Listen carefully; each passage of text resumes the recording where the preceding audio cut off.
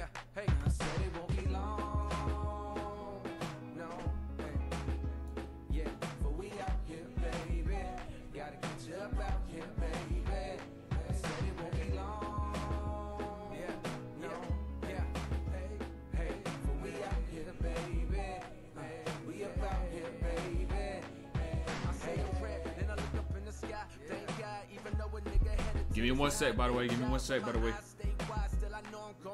This is music for my niggas, cause I know you want more. Cause that old shit fake, but this new shit real. J. Cole, not Jay-Z, but this that blueprint feel. Hey Cole, is you crazy? That's some big boots to feel. Yeah, straight out the field, and the shoes fit well. Seen heaven, seen hell, seen niggas get killed. Knew every detail, still never weak tail. Scared of the repercussion, scared of them people busting. Yo, what's good, C? What's good, C? What's good? What's good, Hanif? What's good, Revert? What's good? What's good? What's good? Let me open up the Discord right quick. Let me open up the Discord right quick because I know this dumb stuff I low-key missed, not just from last stream, but from even before that. And some from this weekend. So, you already see what we got going on, though. You already see what we got going on. Let me take this off. Let me take this off. Yo, what's good, Rel? But, by the way, Jalen Green, Fred VanVleet, right? Understand. 8-game win streak. I ain't gonna lie. I don't know if Jason in here. I don't know if P in here. But they on an 8-game win streak. But the question about it, the real thing about it, the tough thing about it, is that Golden State is one spot above them. And I don't know if the NBA gonna let that shit happen. I don't know if Steph gonna let that shit happen. So we could only wait and see. Only time gonna tell. But they've been hot ever since I dropped that video. Ever since I dropped that video. It's not like it's just been some, oh damn, out the blue. That's all I gotta say, bro. Since I dropped that video, they've been going off. So if they win today against Portland, they have to get back from 10, but they still got like another 10 games left. What's good, Kira? Been here while I've been in the gym. If you're not here, you better be in the gym. You better be in the gym. Y'all gotta understand. If you're not gonna be in the stream studying film, you gotta at least be in the gym. And if you're not in the gym, you gotta be doing something productive, right? You can't just be watching TV or some shit. Like, at that point, you're not even investing into yourself, right? You gotta lock in. So that's the only real excuse as to why someone should not be in the stream. Check it, jumper, check DM. Where? Check DM. Send it in the Discord. As a matter of fact, let me send the Discord link. Send it in the Discord. Hold on. I don't know if you sent a DM on Instagram, DM on. Regardless, though, it's gonna be better just to send it overall in the Discord. Let me send the Discord link.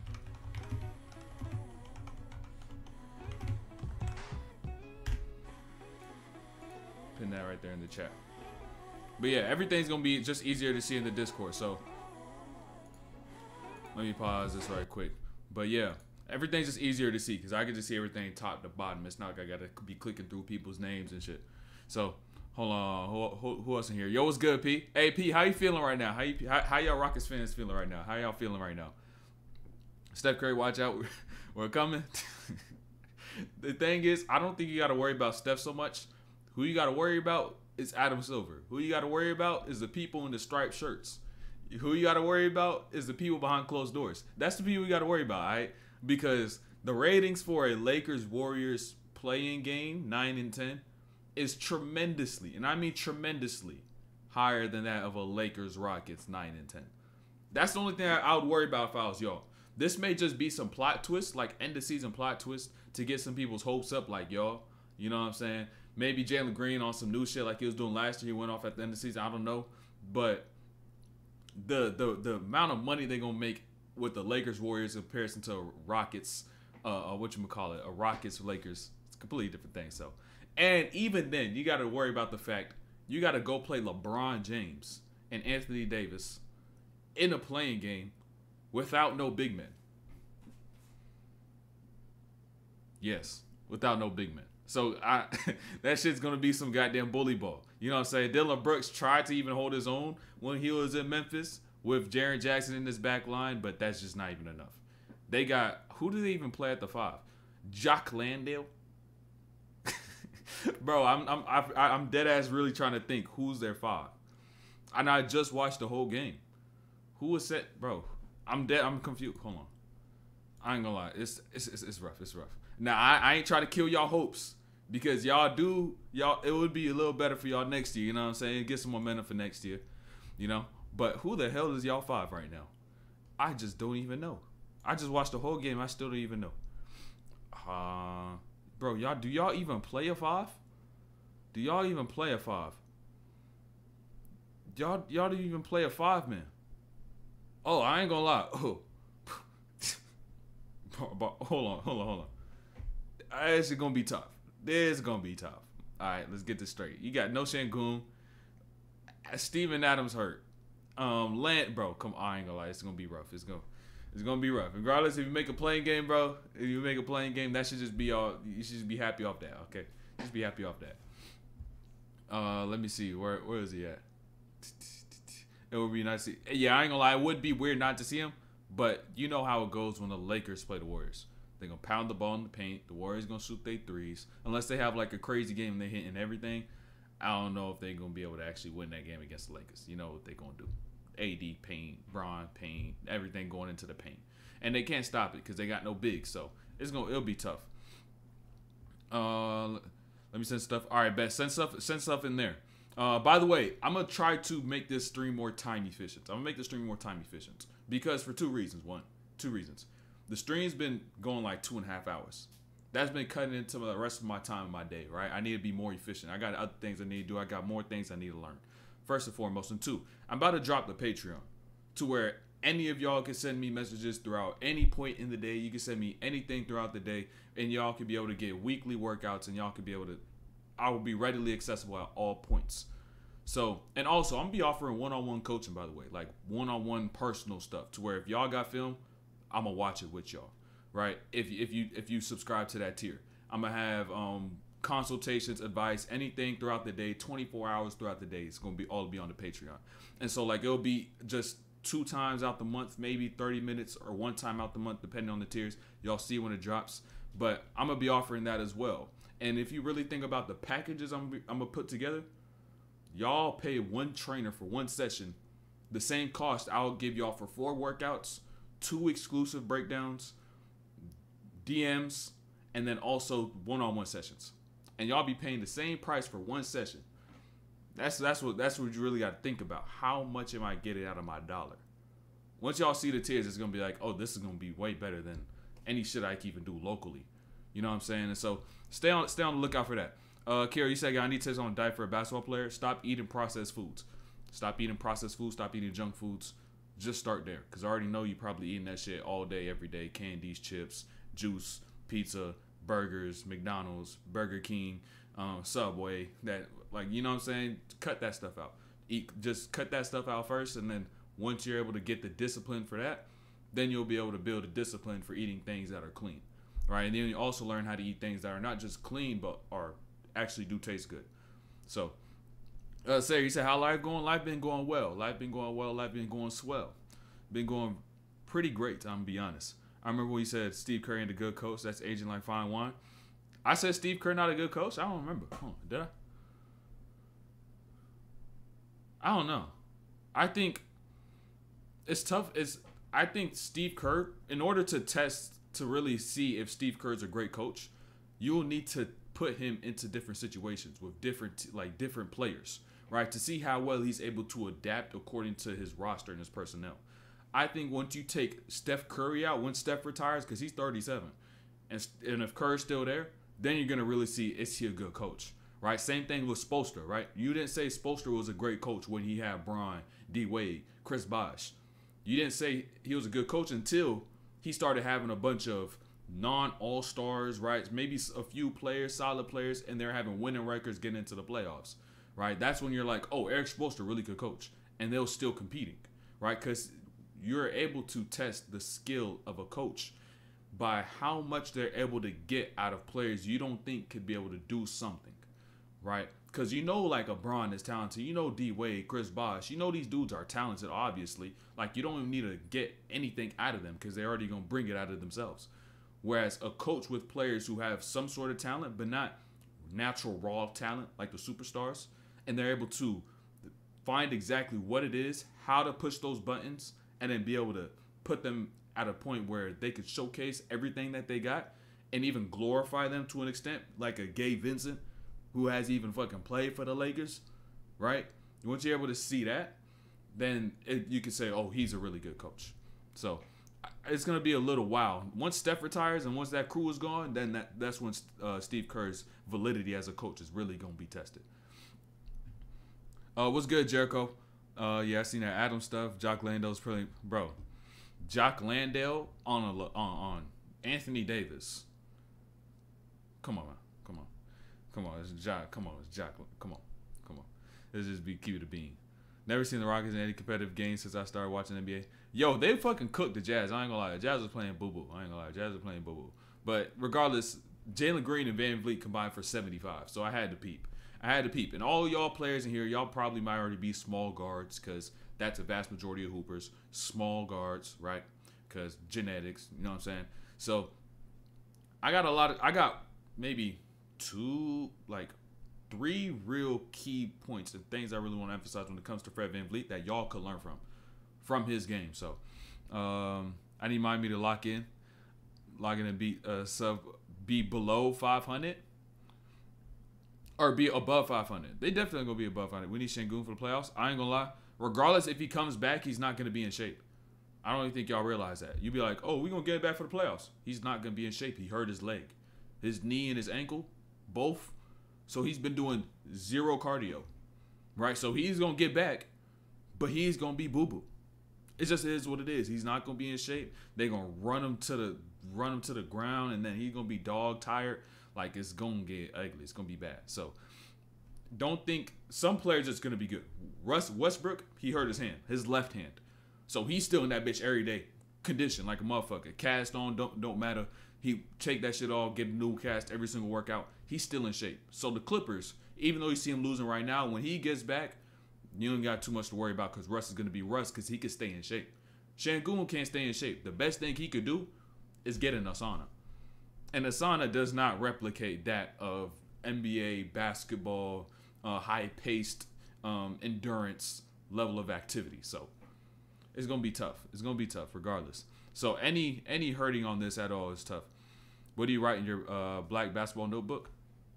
I got a lot of gems in that notebook. You know what? I may even put that notebook on the Patreon. I may literally just take pictures of pages because I got just like some of the little detail stuff I know and some of the things I don't even talk about, right? You got to understand. In that little black book, I don't even think y'all can see it, but there's a little black book right there next to the Kobe one, right? That little black book, it has concepts about how to train, like player training, like individual training that I don't even talk about in here because we're not even this is not training, right? This is not individual skills training. And so I got concepts in there that we don't even talk about. I haven't even mentioned because this is just not the setting. Whereas say I may put it on the Patreon or some shit and then y'all can see, okay, this is how I layer this workout, like start to finish, or this is the type of drill I could do with one of my friends when I'm in the gym so you can get better at this skill. Like I have a whole bunch of shit on that because when I was first starting, when I was first writing shit down, I was thinking of things from a player development standpoint and seeing, okay, what could work, what doesn't work, what did I like, what did I not like, what brought me results, what did not bring me results. And so there's a lot of shit in there. I ain't gonna lie. But on top of it, also there's like details on moves, on reads, like little things like that as well. And it's filled up front to back. What's the difference between membership? It's basically gonna be, take what I've done in the membership section on YouTube, and then like put that shit on crack, right? That shit's gonna be like 10 times more invested, way higher quality. You know what I'm saying? Just way better in general, right? To where I'm putting a full length workout. I'm not talking just one workout like I was putting in the membership section, like one individual thing. I'm talking like a whole workout split for like a day, right? So working on posterior chain, doing plyometrics and mixing that in with strength training. I'm gonna have all the breakdowns y'all always recommend me, like say like a Chris Likes or EuroLeague. I'm gonna do 1 to 2 of those a month and put those only exclusively on the Patreon, right? So boom, you're gonna see breakdowns like that as well on the Patreon. It's just literally only gonna be there. You may maybe see a clip, right, or something on Instagram if it's that good, but outside from that, it's only gonna be on there. You're not gonna be able to see the full shit unless you're actually on Patreon. So I'm gonna have shit like that. The ones as to which I won't really use because like YouTube and whatnot. There's certain topics as to which I really want to get to because it's gonna help grow my channel. And so the ones as to which I may not get to, it's gonna go on to Patreon. So gonna be things like that, direct messages I told y'all, one-on-one calls like I told y'all before. But it's just gonna be, I'm actually going to invest my time, my energy into that. So stay on the lookout for it. Is it required to shoot threes in modern basketball era? I ain't gonna lie, Gus 22, it is.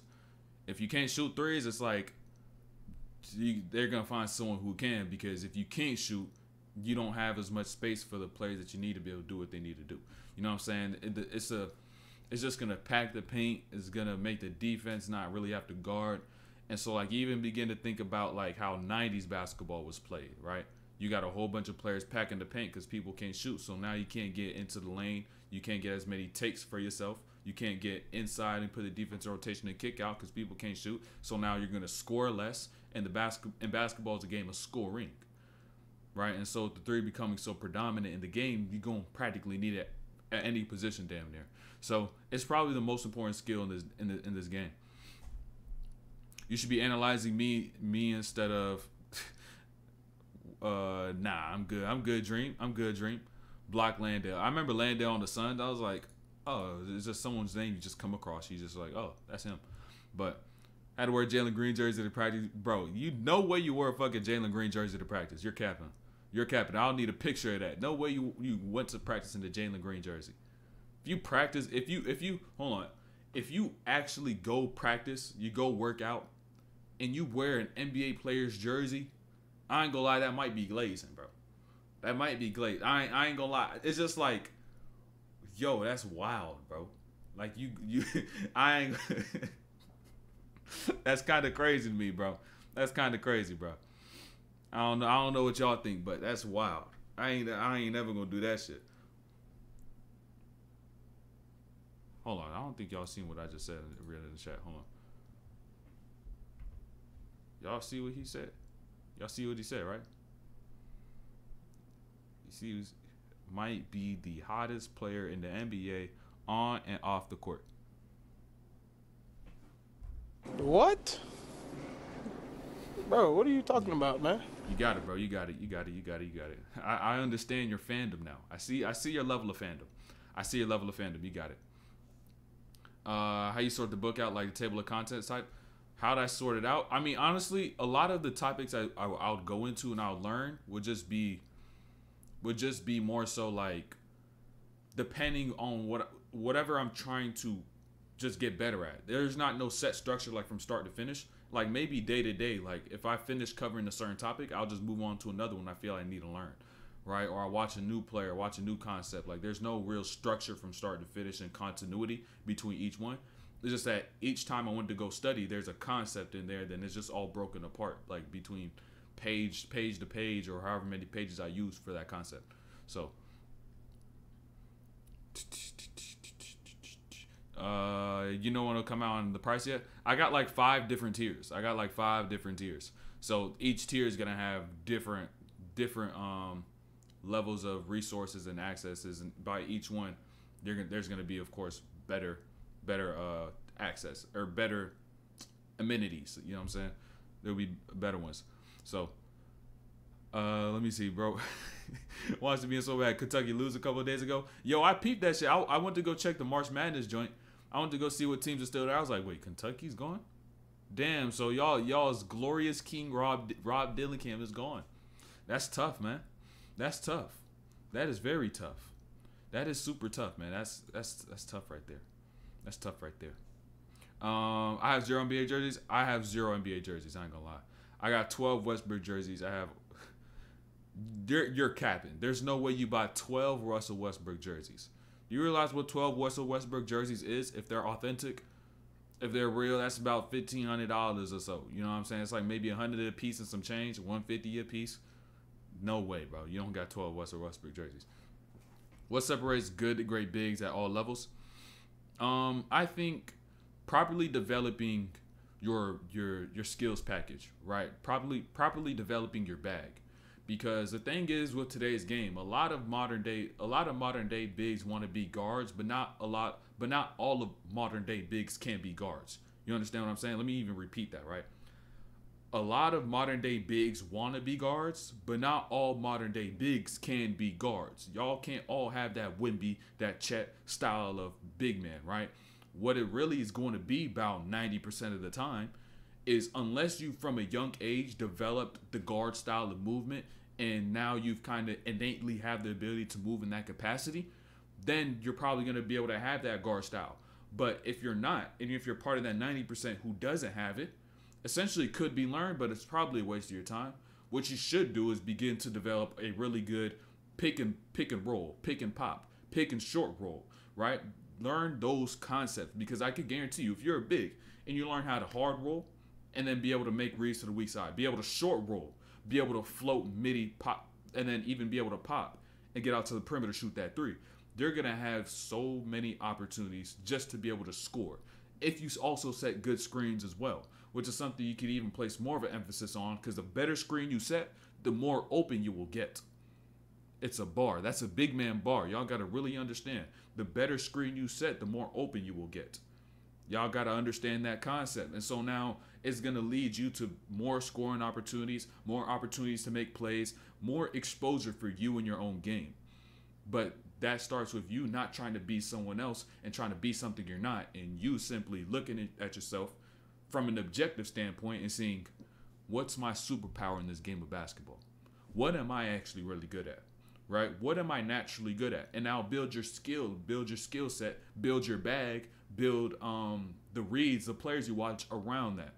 So now you're going to begin to be unique, and that's what's going to set you apart from all your competition, because you've developed a style of game, you've developed a skill set that no other big has, that no other player has. And now once a team that comes across you, because realize, if you're in high school trying to go to college or any level, right, trying to find a team, you only need one. You only need one team. You only need one fit. Y'all think I need 10, 15, 20, 25 different offers, but in reality, no, you don't. All you need is one. You just need that one fit. And once you get that one fit, once you find that one fit, that's just going to take you to the moon. I could guarantee you that.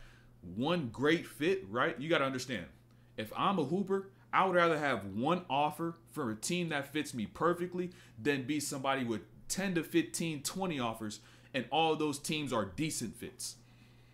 Why? The reason why a lot of y'all even want to have that 10 to 15 to 20 offers is just so you could be able to show it off. So you could be on the gram and put it to your highlight section. So you could be able to show, oh, damn, this school want me, that school want me. You want to have all this attention towards you so people think, oh, yeah, he's really good. But in reality, if you want to think about your own personal success, the only thing that matters is that one fit that you need. All you need is that one fit. You don't need all these different offers, all these different looks. That's just bullshit. That shit is bullshit. And so once y'all even begin to realize that, and even the players who now decide to sign will sign to the team that's most notable, that's most known, that's most popular, just so people could be like, oh, damn, he went to that school. But not even realize that shit's a terrible fit. That shit's a terrible fit. Y'all got to even understand that. I may even have to clip that, because there's a lot of gems right there and then. So I just had to say that. I had to go on my little tangent. There ain't 12 different versions of his jersey. All through the... Hey, if he was collecting since like 2012, bro, he could have 12. Because you could go to like the Thunder shop and be able to get all the alternate jerseys and all that other stuff. And then like by the year, like, you know what I'm saying? You could probably get that. And then the Christmas jerseys or some shit they release. You know what I'm saying? There probably could be 12. And you could get the UCLA. Then maybe if he has a high school, you know what I'm saying? So, let me see. You seen the Baylor game? No, I haven't watched any of the games. I'm about to start keeping up today. Starting today, I'm about to start keeping up with March Madness. Because I know the first couple of rounds is like, okay, let's let that shit breeze by. It's going to be some blowouts. But now it's like, okay, you down to the last 16? I'm going to start watching. Now I'm going to start watching. So I'm going to stay tuned, be on the looking for the scores, maybe even tune into some games as long as they not late, because I got to get my sleep. I got to sleep. So, of course, I'm going to stay tuned in starting now. And if there's any good games, bro, let me know. If there's any good games, let me know. What's bad feeling? Lakers still got a jersey. Triple double off the bench. Wait, Westbrook probably does have 12 jerseys. Yeah, he does. OKC, and then all the alternates that released to OKC. Then you got Houston, than even Houston regular home away alternates. Then you got Washington, then you got Lakers, and you got Clippers. Easy. Easy. You could just do home and away for each of those. That's what, 8? And that's not even including the alternates, like I said. So that's a cool, maybe 15. Then UCLA jerseys, you know what I'm saying? Then add that shit on top as well. So I set perfect screens at perfect angle with 80% of the time, but I'm a shooting guard, and my bigs can't screen. Teach your bigs how to screen. You ever think of that? Y'all ever think of that? Y'all be sitting here and have some sort of skill that y'all great at. And then you're like, yo, you can't do that, but I could do it. You know how to do it, but he doesn't even know how to do it, nor is he conscious of the fact that he's bad at doing it. He just does it, right? Sometimes you got to understand, not everybody is ignorant. Sometimes they just don't have the knowledge. Y'all got to understand that. It's not like he already knows what to do and is deciding not to do what's right and not how to do it best. He's trying his best. They're trying their best, but they just don't know how to do it any better. And that's where you, even as a teammate, you step in, because this is not about you versus me. This is about you and me. This is a team. This is unity, you and I. You know what I'm saying? Y'all got to understand that as well. So if you know how to do some shit good, go show your teammate how to do it. Because if he's doing something that's bad, that could be a detriment to the team. A detriment to the team is also a detriment to you.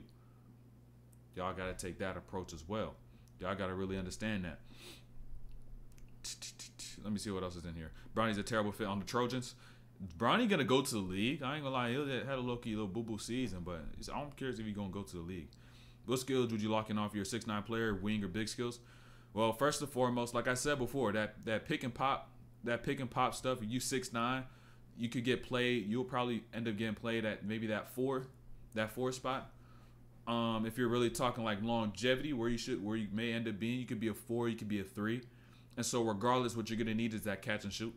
You're going to need that catch and shoot game most definitely. Being able to lift, drift, pop. You know what I'm saying? The reverse pivots over both shoulders when off the pop. I would also say at that point, you also got to look, at that point, you got to see what your strength is, right? Because remember what I said when I was talking about just building that skill set in general. What's your superpower, right? What's your strength in this game that you're naturally good at? And then build your game accordingly. Build your game exactly around that as well, because on top of the shot that you'll need, because maybe the shot is your best thing, but maybe it's not. Maybe you have some other thing that you're really good at as well. And so that's where you got to begin to figure out what's your superpower, what's your strength, what's the core, what's the root of your game. And then, of course, adding the shot with that if it is not that. So it depends on what your strength is, because if you know exactly what that is, let me know what it is, and then maybe you could try to formulate some shit around that. Some 6'9" guys have long coordination, don't got a choice but to be a center. I mean, shit, they don't really got a choice. But the thing is, they may be uncoordinated, but they don't even realize, oh shit, I'm uncoordinated. they'll be out here thinking I could do all this stuff, and I like the way as to which they see it from their eyes, right? And this is the way they perceive the world. They don't see how their body looks when they do these moves, right? They never do the move in the mirror. Y'all really got to understand. Some of y'all get y'all game twisted and fucked up because y'all never seen yourself do a certain move. And then do a move and compare it to how it actually looks like, right? All you do is simply just see the world, see everything externally, right? You don't see what's actually going on, what's transpiring, right? So some of y'all may just need to hit the move in the mirror and be like, do I really look like PG when I do this shit? Do I really look like Steph when I'm trying to take these shots? Do I look as controlled? Do I look as balanced? Do I look as coordinated? And most of the time, it's probably going to be no. And that's the hard truth people cannot get themselves over, which is stopping them from actually getting better. I guarantee you, that's that one blockade. That's a whole blockade, whole barrier that's stopping people from getting better. They do not want to face the fact of the truth, which is, I'm not like PG right now, and I must go work to be able to even try to touch that level.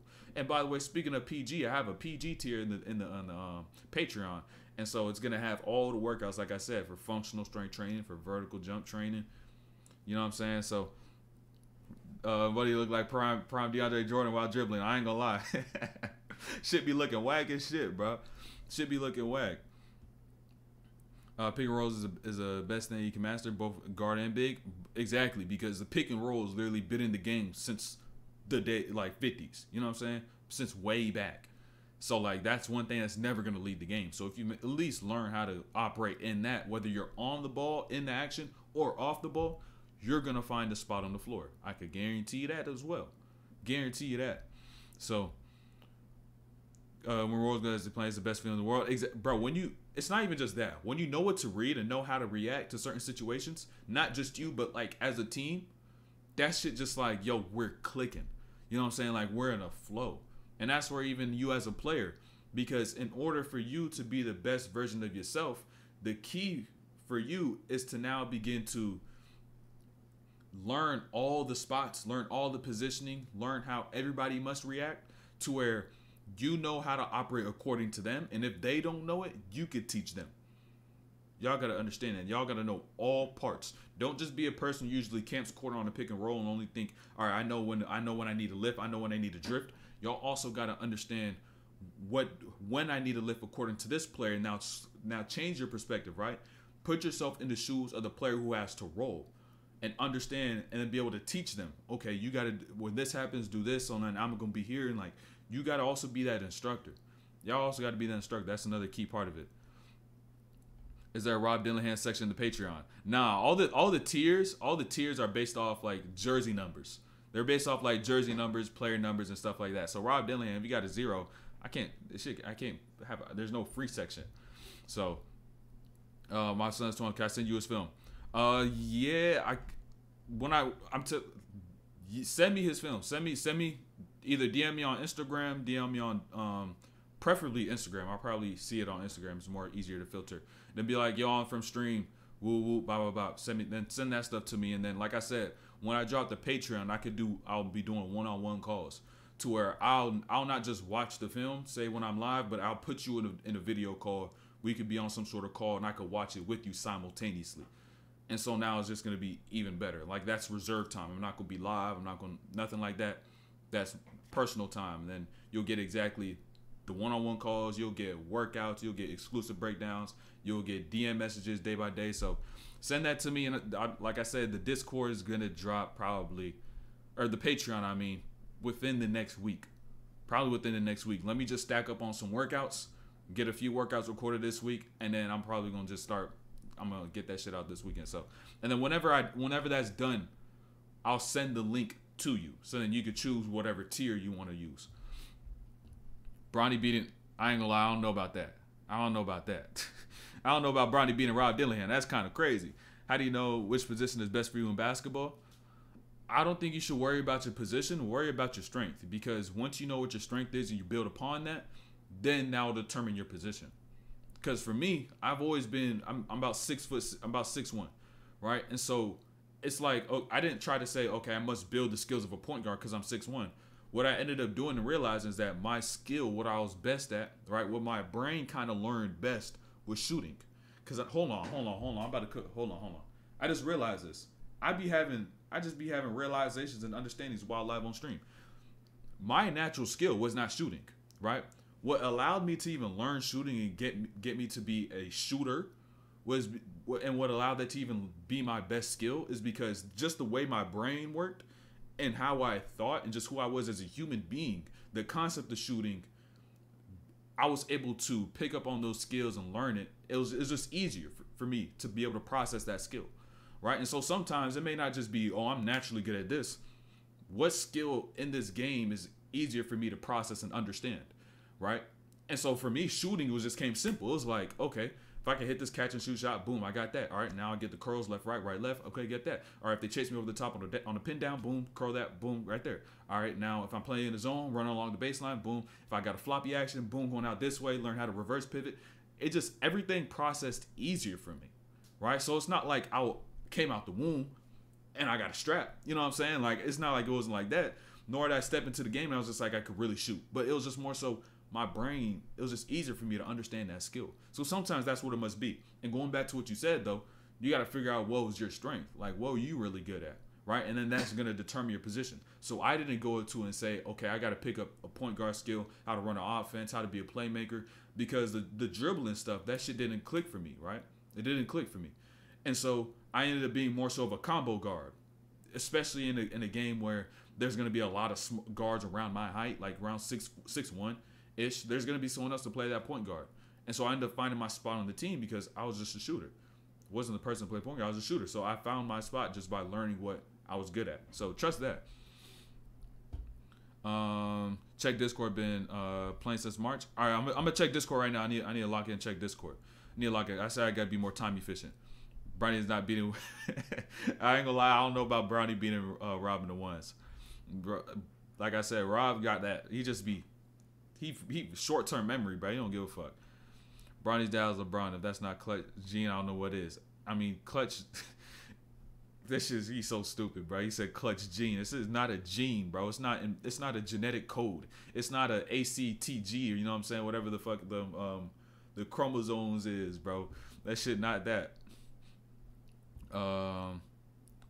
Pat, there's 25 of us in the chat. Is pretty active. You keep moving.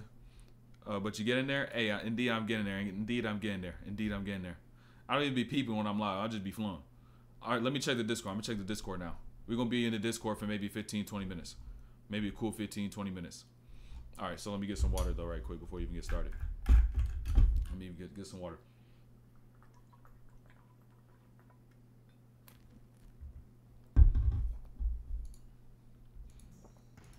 By the way, I got some new shit that I'm about to start doing for the stream.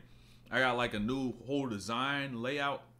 Y'all going to love it, bro. It's going to make the breakdowns 10 times better. Because I started realizing, okay, how can I get this shit even better? It's going to help y'all understand the breakdowns way more. That's all I'm going to say.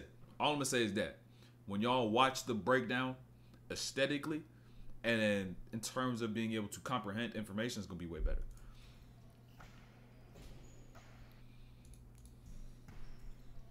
Travel. Travel.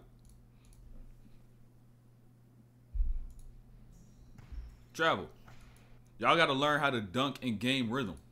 It's cool to do this to start, right? It's cool to do this to start just to understand how I need to put the ball on the rim. But when y'all really say, okay, I want to actually be able to dunk, y'all got to start doing a between your legs, 1-2 dribbles, get to the rim. You know what I'm saying? Like going right, going left, and then doing these different type of pickups. Understanding certain reads that you'll have to actually go to the rim and get a dunk, right? And so that's the most important part. Did he say anything about it?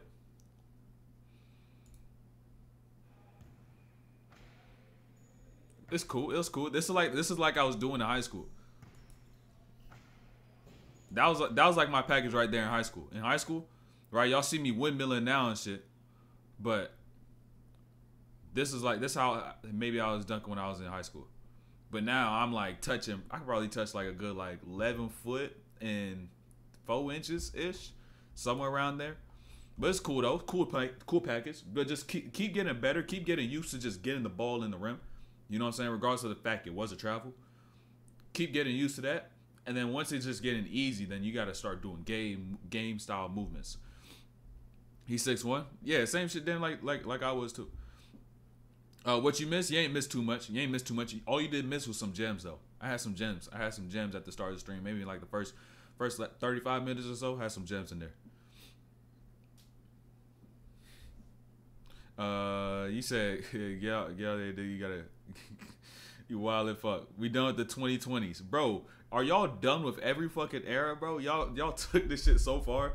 That shit is wild. This is not even halfway through the 20s. This is not even halfway through the 20s, bro. Not even halfway through the 20s. Y'all out here talking about some. We done with the 20s. I seen that shit in my comment section. I'm like, yo, y'all wild as fuck. Y'all done with Wemby. No, the fuck y'all not done with Wemby. Y'all still gonna be riding him. Pause. Y'all still gonna be fuck with him.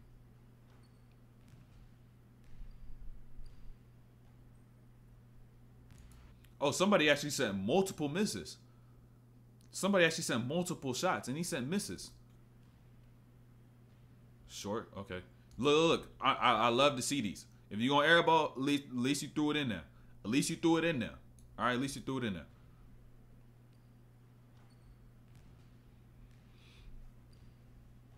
Back rim. Look. If y'all ever wondered, all right, how could I see how I miss shots? Right? Understand. First one, air ball left. Right. Second one, he hit it. Next one, he hit back rim. Right. This one, made it. Let's see how the other one's looking like. Another hit. I want to see the misses though. I really want to see the misses. Hopefully, there's more in here. Right side of the rim. Damn. Cap cut.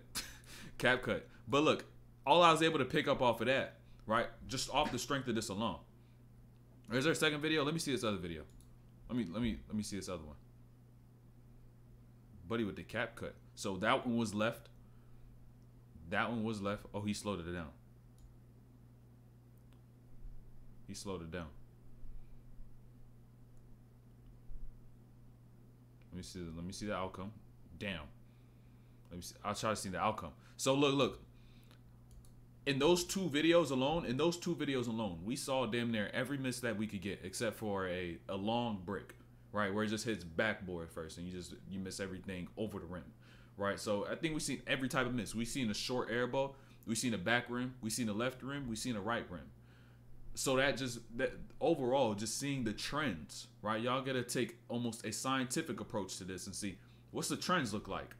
That means, out of the 5 type of misses you could have, or you could have a short front rim, but out of the 5 or so that you could have, it was all dispersed 1-1-1-1, right?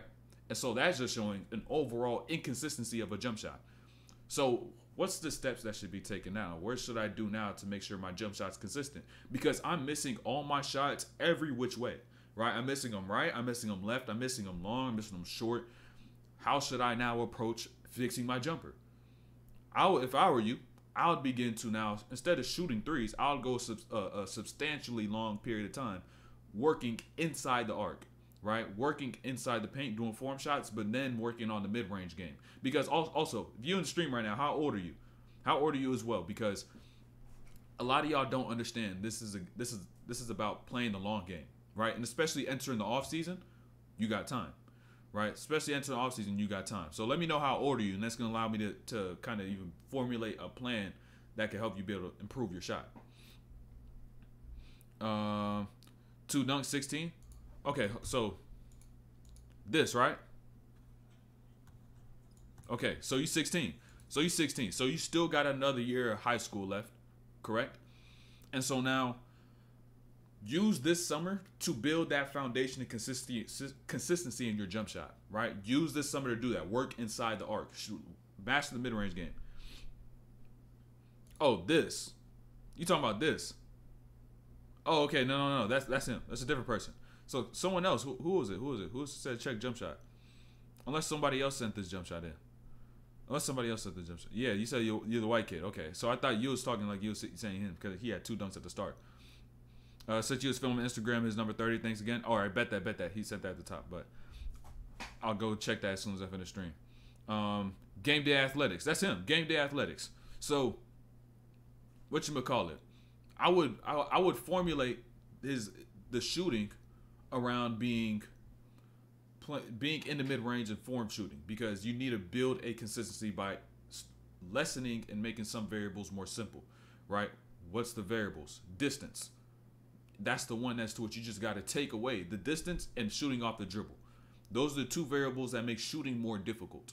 And so if you just take away those, make it as simple as possible, take away the dribble, right, which he's already not using, and then also take away the distance, it's going to make it easier for him to build muscle memory so that you could be able to actually knock this shot down, right? It's going to make it way easier to build the muscle memory so you know exactly what you must do so you can be able to make a shot, which is why Steph, when he was going into his junior year, did form shooting for 3 months, all inside the paint, did a step out the paint once the entire summer, and then he came back the next year, he was 5 times better of a shooter, right? It's about building the fundamentals so you could train your body to only know what to do, what's right, right? That's the key. Training your body so you only know what to do, what's right. And so that's why you take away the distance. You could get more reps. It makes it easier. You show yourself exactly how you got to make a shot. Say you can only start counting swishes. Say when I do form swishes too, or when I do form shots, I only count swishes because I'm shooting with an intention, right? I'm forcing my body to replicate a certain result, an exact result, which means I now have to shoot a certain way every single time in order for this to count, in order for me to actually progress in this workout. So that's one thing I did that helps a shit ton. So I would say just to take away cut down the distance, work on the mid-range, work on the form shot, like with an abundance as well. Not just, okay, let's do this for 15, 20 minutes. I'm talking an hour. right? I'm talking getting 200 form shot or mid-range makes and 300 total makes, right? Between form shots and mid-range shots within a workout. You know what I'm saying? Like, I'm talking high quantities every single day, over and over and over until you get bored. Then once you get bored, keep getting bored. See how much more bored you could get. You know what I'm saying? Like, continue to do that, because that boredom breeds greatness. It's good if I do 1 week of intense basketball workout, then 1 week of rest. Damn, hell no. 1 week of rest is crazy. What, hell no. Let me see what else we got in here. 1 week of rest is, that's berserk. That's berserk. I ain't never rested a week in my life. The longest ever since I committed myself to basketball, the most days I've went without working out, probably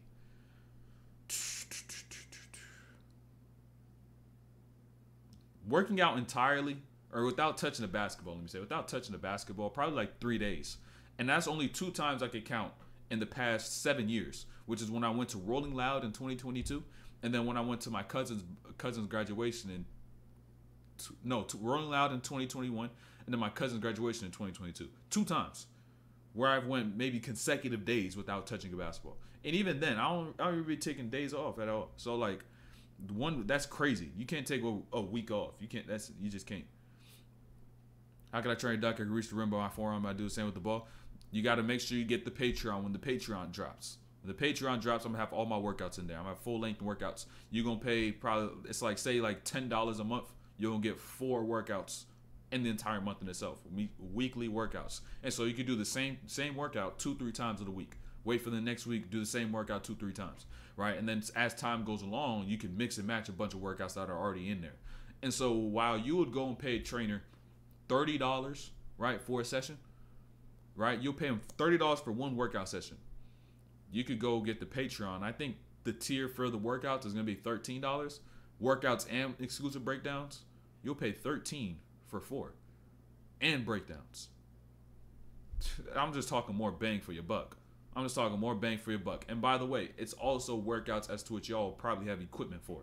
I'm not here using like a hack squat or anything like that, or a hip thrust machine. Like, no, I'm not using all that complex stuff. Practically going to be all dumbbells. And if I'm using, say, like a barbell, there's going to be a dumbbell variation. So y'all just going to be getting more bang for your buck. I'm going to drop all the gems on there. So, or check film. Give me one sec. How do you get by aggressive defenders when bringing the ball down as points? Use pace. Speed up, slow down. Because when you speed up and then you get them to speed up, you slow down, get to the stops. That's what's going to create that space. As simple as I could put it. How to be more aggressive. It's not about how to be more aggressive. It's where you should be more aggressive. I can't tell you to be more aggressive as a shooter, as a small forward, if shooting isn't your strength. I can't tell you to be more aggressive as a small forward if you're a slasher small forward, and tell you to start shooting more. Like, it's about what your strength is in order for you to determine how you should be aggressive.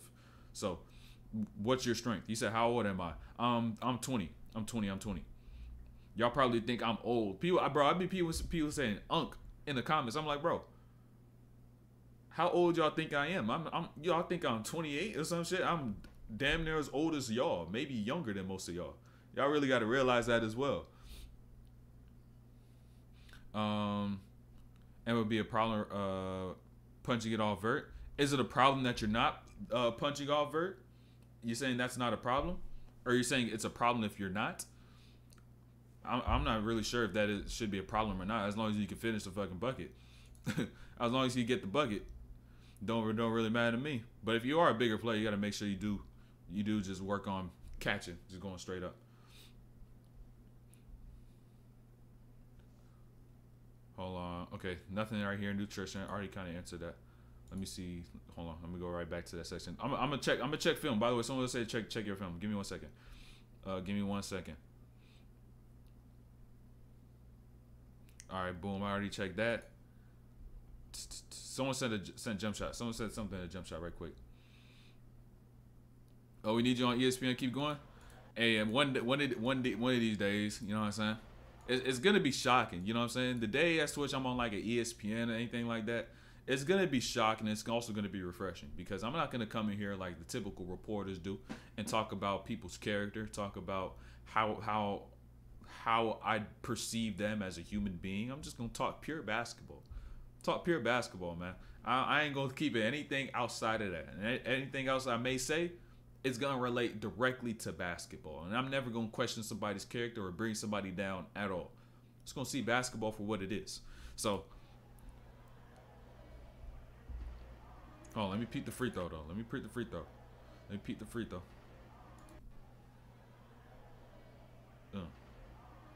Fluidity is way off.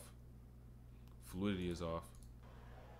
When it comes to shots like this, there's a few videos Drew Hanlon has on fluidity. Go to YouTube and search up Drew Hanlon's shot fluidity, and he's talking about concepts of how to actually keep the ball and your body in sync, where they're all going the same direction. Right, ball going down, you're going down. Your body's going up, the ball is going up. Or if you're already loaded and down, how to be able to find some momentum in the ball and how to have the ball loaded so you can only go up. And so you could see a few videos on that concept as well in there. But you can see the fluidity is off. You're low and you come, what the fuck is he doing? Hey, yo, what the fuck? Yeah, hey, keep it a bean. When was you seen who? What? Bro, what are you talking about, man?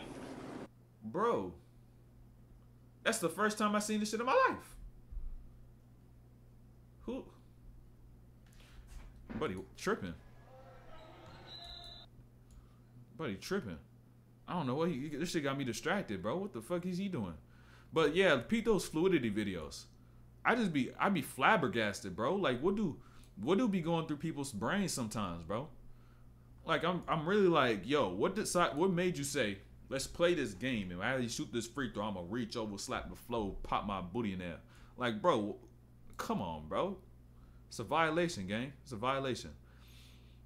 That was also a violation too. That's an air ball. But peep the fluidity, like I said though, the fluidity, because it's all about energy transfer in a jump shot. And I'm gonna talk about that a lot with Fred VanVleet. So you could learn a lot from what I'm gonna show with Fred VanVleet. He shoot high as hell. I think someone said that shit in the Discord. He shoot high as shit. You're gonna be able to find your natural arc to your shot once you figure out what your shot is and learn like the certain components, like say fluidity, how to properly transfer energy into the ball to get it to the rim. So someone literally said the same shit. What do you think of pure sweat basketball? If you know, bro, literally, I just pure sweat. I was just talking about Drew Hanlon, pure sweat. That's his joint. But yeah, I peeped some stuff from him like a while back, like when I was just learning the hoops, and I had to be able to see it and then be able to like say, okay, this works, that works, this doesn't work. At least for me, let me put it like that. At least for me, like I picked some certain things up, dropped certain things because it didn't really relay, it didn't really need it, and so I learned a lot from that as a whole. I'm gonna work out before I break my fast. All right, see you. He doing Ramadan. I didn't even know he doing Ramadan. This might be a stupid question, but what's the benefits to dunking over laying the ball in, if there are any? I mean, there's not. There really isn't. Honestly, there really isn't. A lot of people want to dunk for the aesthetic because it's like, oh, I'm getting there dunking the ball and like, you know what I'm saying, bounce is cool to have. But in reality, they're both worth 2 points. The only real benefits to dunking over a layup is the momentum that you could build off of a dunk in the actual course of a game. That's the only thing. That's really the only difference, right? When you look at a layup and a dunk, they're both worth 2 points. So in terms of the progression of the game and getting towards that win, they're both the same thing. But the only thing that's different between the two is the momentum that could be built. If you come down the lane, boom, dunk off one. You know what I'm saying? Like you've seen the Russell Westbrook dunks, the Bron dunks, Ja. You know what I'm saying? Those are of course rare talents. But regardless, a cool dunk, a solid dunk, will be able to get the crowd going, get them off their feet a little bit. And so if you are losing in the game and you get that dunk, you know what I'm saying, that can help progress in terms of what you're actually trying to do. And so that's really the only difference. Being able to dunk does also indicate you have a higher vert, which also you have better hang time, but do you have better control? Or you could have more hang time, but do you have as much control? I would rather understand this. I would rather be the person with the lay package and be able to have great body control and like a low vert, right? Be the person with a low vert but good body control than the person with a vert and no body control. Because all that person could do is just go in there and dunk. And if you get hit, you can't dunk because you have no body control. So you got to also realize that as well. Dunk is hard to block. I mean, it depends what level you're playing at. it depends what level you play at. It depends on your level of the skill in itself. So you could say it is, but at the same time, like there's two sides to the spectrum. You know, there's two sides to it.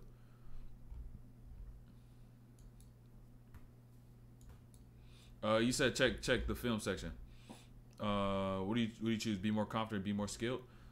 I mean, now we're beginning to we're saying, all right, have the mental or the physical. It depends. If I'm talking about me, would I rather have the skill or have the confidence?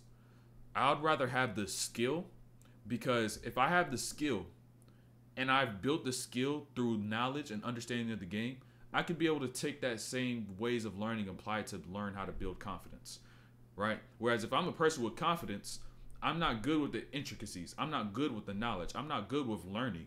So I can't, it's not going to be able to transfer over into another concept in itself. So that's a gem right there. That transfer. That's something that was in the book I'm reading right now, Ultra Learning. They talked about transfer. If I have skill and I'm able to build that skill, I could be able to transfer how I built the knowledge and now apply it to being able to build the confidence, being able to build the mental. Whereas if I already have the mental, I don't really have the ability to transfer that shit over to skill, because skill requires you to be meticulous. It requires it to be thought out. You know what I'm saying? So I'd rather be skilled, essentially, because I could get I don't know how to get the confidence. How I should be dunking? I mean, there's no set range in terms of how high you should be dunking. There's no set range in terms of how high you should be dunking, honestly. Because like it ultimately depends on what do you need as a player. You know what I'm saying? What do you need as a player? You may not need that vert.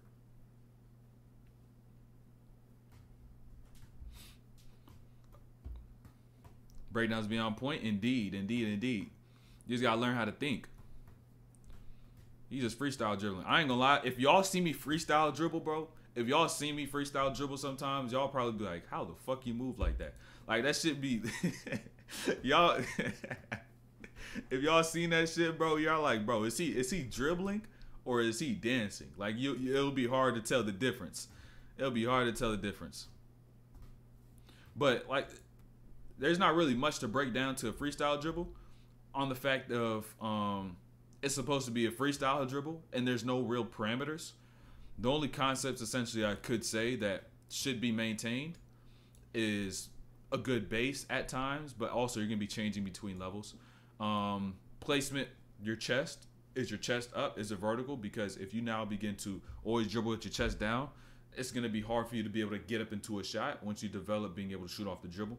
So, like, there's little things as to which at certain times you're going to need in the course of a freestyle dribble, but there's not essentially a set parameter you're always going to need to have because it's supposed to be free. So,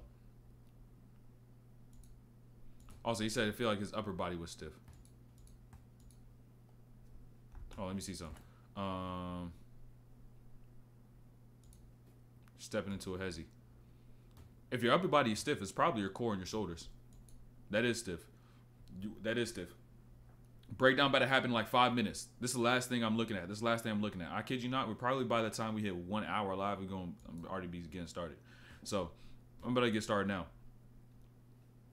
You never freestyle dribble, should you? If you do a shit ton of drills, you should. If you do a shit ton of drills, you should definitely freestyle dribble because it's going to get you from dribbling consciously to dribbling subconsciously. It's probably the best thing that you could do. So, like I said, though, you said your upper body is stiff. I want you to just do one thing, right? Go watch T-Mac, right? Go watch T-Mac's hezzy pull-up. And do you even need a hezzy pull-up? Hold on, that's a real question, right? Do you even need to get a good hezzy pull-up? If you can't shoot off the catch, you don't need to work on no hezzy pull-up because you're adding distance and you're adding dribbles. That's two variables, like I said before. If you want to be able to get better at a skill, you must take away the variables that make it difficult, right? And so, do you even need a hezzy pull-up? You're probably just sitting here wasting your time. You could be doing something better with your time instead of sitting here working on a hezzy pull-up. Because are you going to get in the game? Like, keep it a bean. You going to get in the game and shoot a hezzy pull-up? I've been in y'all exact shoes, y'all age as well, and think, okay, I'm going to work on my step back, work on my hezzy pull-up. And then you get into a game and it's like, oh, I'm not shooting that shit. Right? I'm not shooting that shit. Not just because this is not in our offense, but just because in terms of fundamental skill, I'm incapable of shooting this and actually being able to knock it down at a clip that's 35%, which is just average for a game. Meaning when you go and do it in a workout, you have to do it in the ways as to which is going to allow you to get open, allow you to have the space, and then also have the balance, and then be able to shoot it at a probably 65, 70% clip in the game speed as well. And so that's where you just got to be honest and say, okay, I got to take a lot of steps back, right? I got to take a lot of steps back and just work on the fundamentals. Once you work on the fundamentals, work on the basics, it's going to make learning the hezzy pull-up 10 times easier. Because once I mastered, like, essentially got really good. Let me not say master, because I don't know if I can really master that.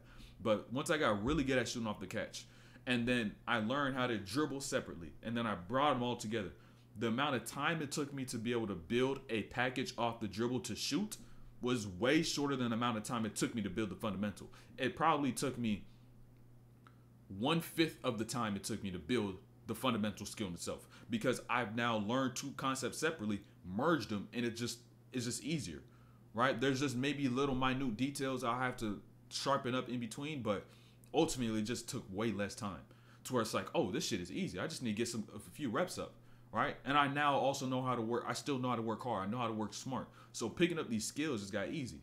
So learn the fundamentals, bro. Y'all got to learn the fundamentals. Do you know what is Pure Sweat Basketball Program? I've heard of the program, but I've never bought anybody's program, by the way. I've never bought anybody's program. So all the things you see me do, all the workouts I'll have, it may have been rooted from somewhere else and what I've seen someone do, right? But for the most part, it's not like I'm just taking somebody's entire program or some shit and then like bringing it right back to y'all. Like I ain't doing some shit like that. It's all shit that's essentially I'll get creative with, things that work for me, things that mentally for me that kind of click in my head. You know what I'm saying? So I could be able to actually teach it and then show y'all how to get the results coming from my position. So let me get this stuff uploaded though, or opened up, not uploaded.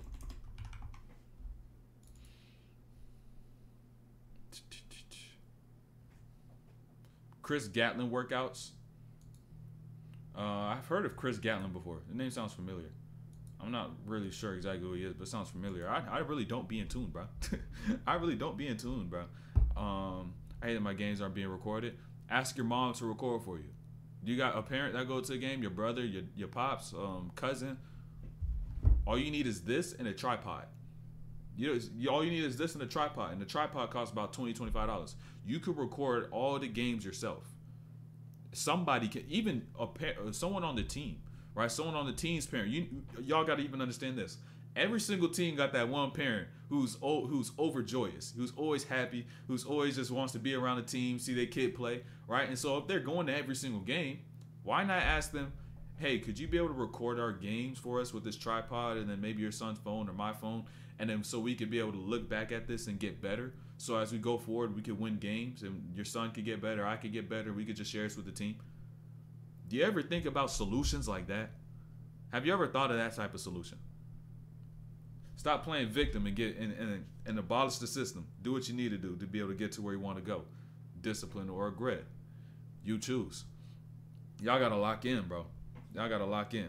I've been telling y'all this for a while. Y'all just gotta start doing shit yourself instead of relying on people to be able to get the things that you need to get done. Because in reality, you can do it yourself. Hey, give me 1 second, game day. Give me 1 second. Let me post this on the story. Let me post this on the story right quick. Let me post this. Got Fred VanVleet, Jalen Green. Hold on. Let me get this posted up right quick.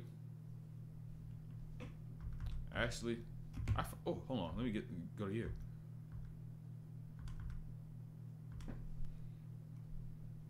Hold on.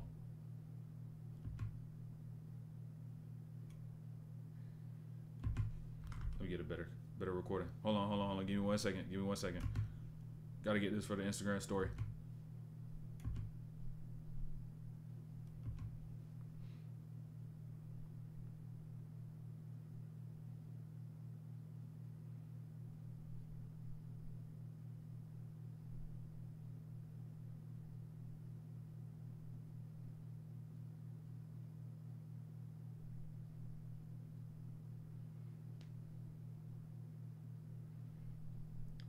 Hold on. Give me 1 second. 1 sec. Boom. Boom. Boom. Boom. Boom. Also, let me put that up there right quick.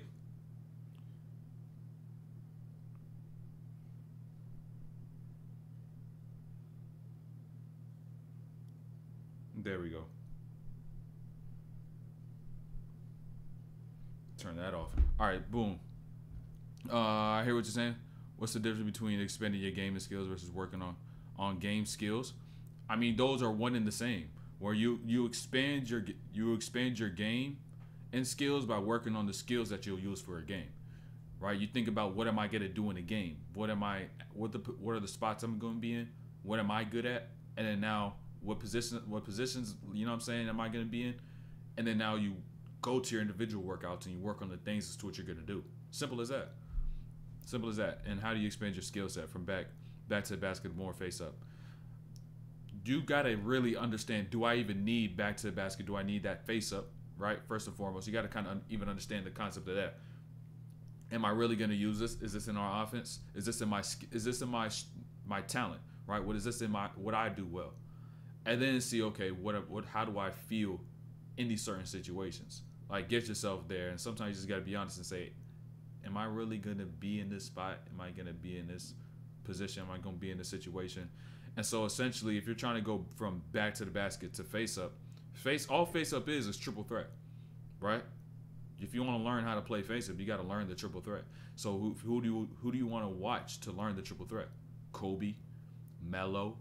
I'll even watch Kawhi, Jordan, right? I'll watch those guys in the triple threat just for the skill set, right? How to jab, how to read, how to trigger step, how to cross step, how to pace certain moves, how to read help, like all those little things that you'll pick up from the triple threat. You don't have to have the same shots, but what you could pick up is those little details that will be effective across all players, regardless of the height, regardless of the size, regardless of the position.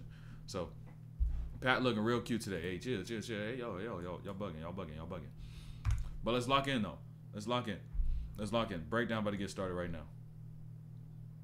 Breakdown about to get started. Let me turn that up right quick.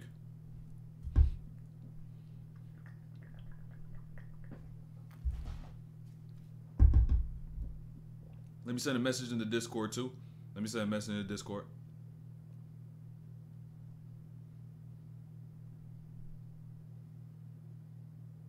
Let me send this. Boom. Drop that. I haven't really looked at prospects, really. I'm going to keep it a bean. I haven't really looked at a lot of prospects. I haven't really looked at too many prospects. I'm going to let what's going on right now. I'm going to allow myself to be present, because the thing is, though, I even want to think about this right quick. Quick little tangent before we get started, right? People who always want to focus on the future, focus on the mock drafts, don't really allow themselves to embrace and cherish what you have right now, right? It's always that those people who think too far forward and forget even what you have in front of you, right? People want to see the next prospect, but what if there's already a prospect right in front of your eyes? You just failed to see it, right? All these people always looking at, okay, next mock draft, this team, that team. I just want to see what's going on right now. Let me see how this season plays out. Let me cherish, you know what I'm saying, LeBron's 21st season. Let me cherish, right, all this great basketball being played. You know what I'm saying? The ascension of Anthony Edwards. Let me cherish all these things that's going on, right? So now I don't look back and say, man, I really undercut and undervalued how much I was actually getting. You know what I'm saying? It's important to understand what's about to come up, but not the time for that right now. I got to stay focused and lock down the season. And so I got two sections to this. The second part of this breakdown, I'm going to show some Taylor Hendricks clips, because he be peeping some of the stream, he be peeping some of the breakdown. So, of course, anytime I watch a Jazz game, got to watch his stuff. And so, but the first half, the first 6 minutes or so, is going to be VanVleet, Jalen Green. Right, and so VanVleet, small guard work. Jalen Green, slasher. And by the way, I don't even know if a lot of y'all peep, but ever since I dropped that last Jalen Green video, if you haven't seen it, he been averaging about 27, 28 a game. And they've been on an 8-game win streak. So I don't know if I had something to do with it, but all I can tell you is that Jalen Green been going off since that video dropped. And so I even want to talk about Fred VanVleet, right? a lot of small guard concepts that are going to be within this video, right? And a lot of people overlook a lot of the things to which is readily accessible because they decide to be a victim of their height, right? That's really a big problem with a lot of small guards, right? The biggest problem with small guards is that they see their height, something that can't be taught, and they play a victim to that. But you look at somebody like Fred VanVleet, he didn't allow his height to stop him from pursuing his dream. And now he's in the league making 40 mil, and y'all got to pick up on these skills, right? So boom, I want y'all to understand this first and foremost, is that even as a smaller player, you can still draw fouls. It just boils down to the little details like this right here of VanVleet, is that once he gets right in front of that three-point line, that's when he makes his go move. And now understand how he really even drew that foul and what y'all don't do so y'all don't get that foul. Is because a lot of y'all will end up making this go move, right? But your inside shoulder be off. So once you end up getting here, y'all will decide to try to go out into space and play with speed. VanVleet keeps that on the inside, turns it, gets that into the defender. So once this hand is there, right? You see the hand of his defender right there. Boom, I go up. And on top of the fact he's already moving, he's not set, I attack him going downhill, I get a foul and I get to the free throw line. Skills that y'all could pick up on as small guards. Bro, y'all good? Y'all good right now? Y'all good? Y'all good? But even understand this. Another way to get ahead of the curve as a small guard.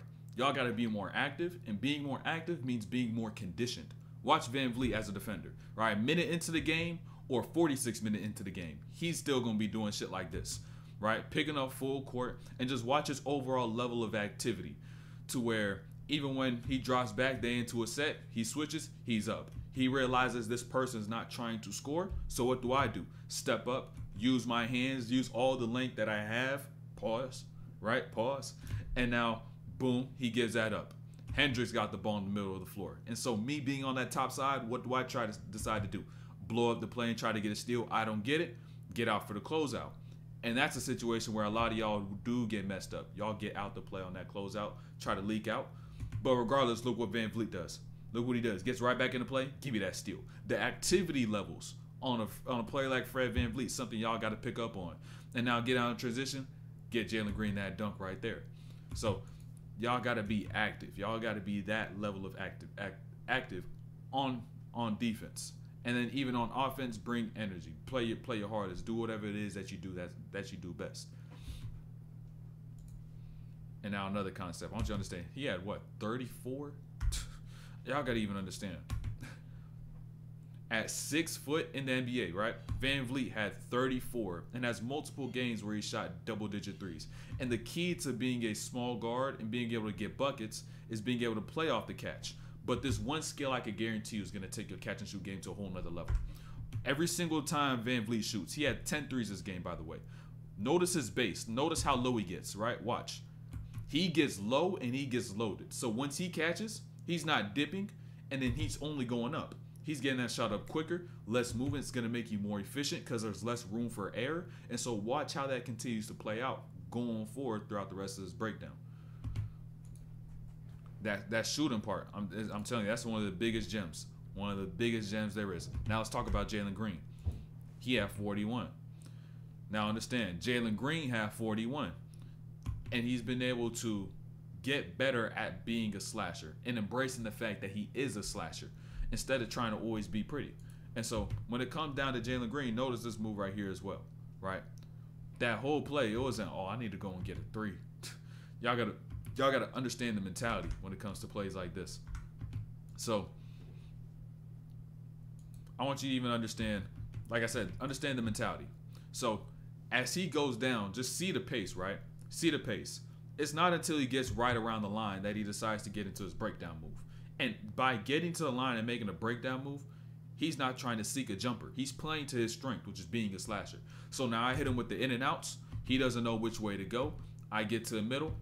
Colin steps up on that left. I end up bringing the ball back to that right, getting that late.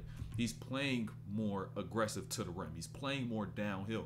And that's why he's averaging about 27 over his last 10 games.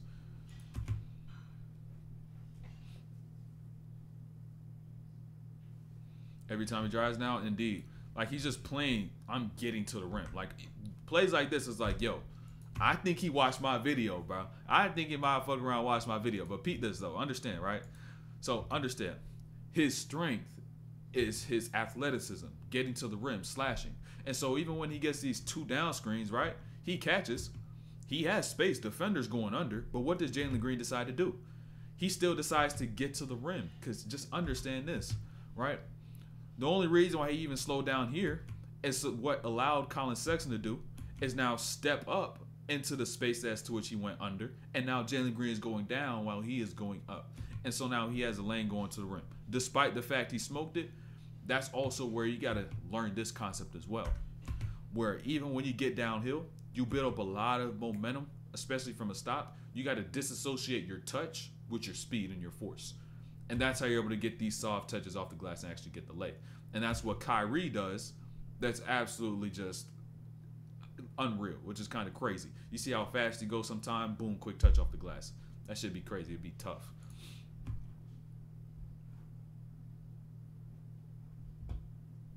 Oh, where'd my mouse go? I can't find my mouse. I'm tripping. But even peep this. I want y'all to peep these 2 things, even when it comes down to Jalen Green. We're not just going to talk about his scoring. We're going to talk about multiple aspects. So, Jalen Green's bringing this down in transition, right? Scan the floor.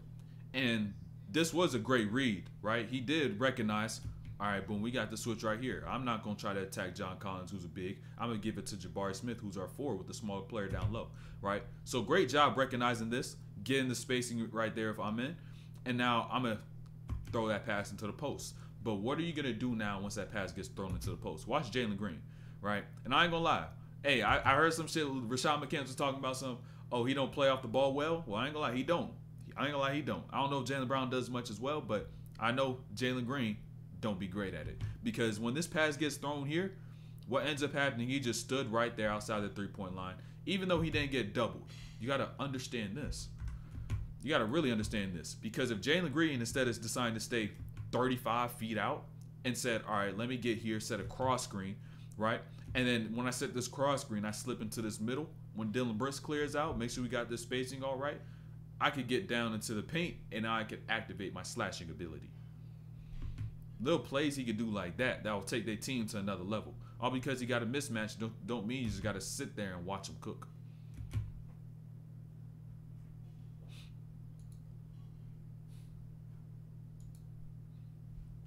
Now, once again, I understand this. Now, a part of getting to the rim, one thing you cannot avoid is contact. And now peep the contact, the little bit of contact that he got right here on this play, right? So we cut to his right side, and right there, that just impedes the rhythm of Taylor Hendricks so that he can't be able to get a clean jumping platform to go there and get that block. So now, boom, he gets there, gets a good angle on that right side, he gets that lay. It sometimes just takes this much, right? Just sharp angles that'll get you the angle that you need to be able to get your bucket. And I want y'all to peep this about Fred VanVleet. Let's go back to Fred VanVleet right quick. Go back to Fred VanVleet. And so, if you're a small guard, you're probably going to end up playing point guard all the time, if not oftentimes being a combo guard, whatever it might be. And so, this is one thing as to which y'all got to abandon and follow Fred VanVleet and his ways and what he did here. Because he gets right, boom, cuts into this middle. Dylan Brooks missed the catch, but notice what VanVleet's going to do. Notice his body language, right? I don't think y'all understand that. Y'all, a lot of y'all hoopers don't even understand. Because what a lot of y'all point guards would do is that when y'all get into this middle of the floor and you throw a pass to a teammate that's open and now it slips out their hand and you get called for the turnover, you would go on defense, hang your head, and be mad at your teammate because you got the turnover. Watch what Fred VanVleet does, because this is what y'all got to do, right? Look, even though he did turn it over, I get back on the other side. I'm not hanging my head. I'm not mad at my teammate. I'm not cursing. None of that. It's just the game. Shit happens.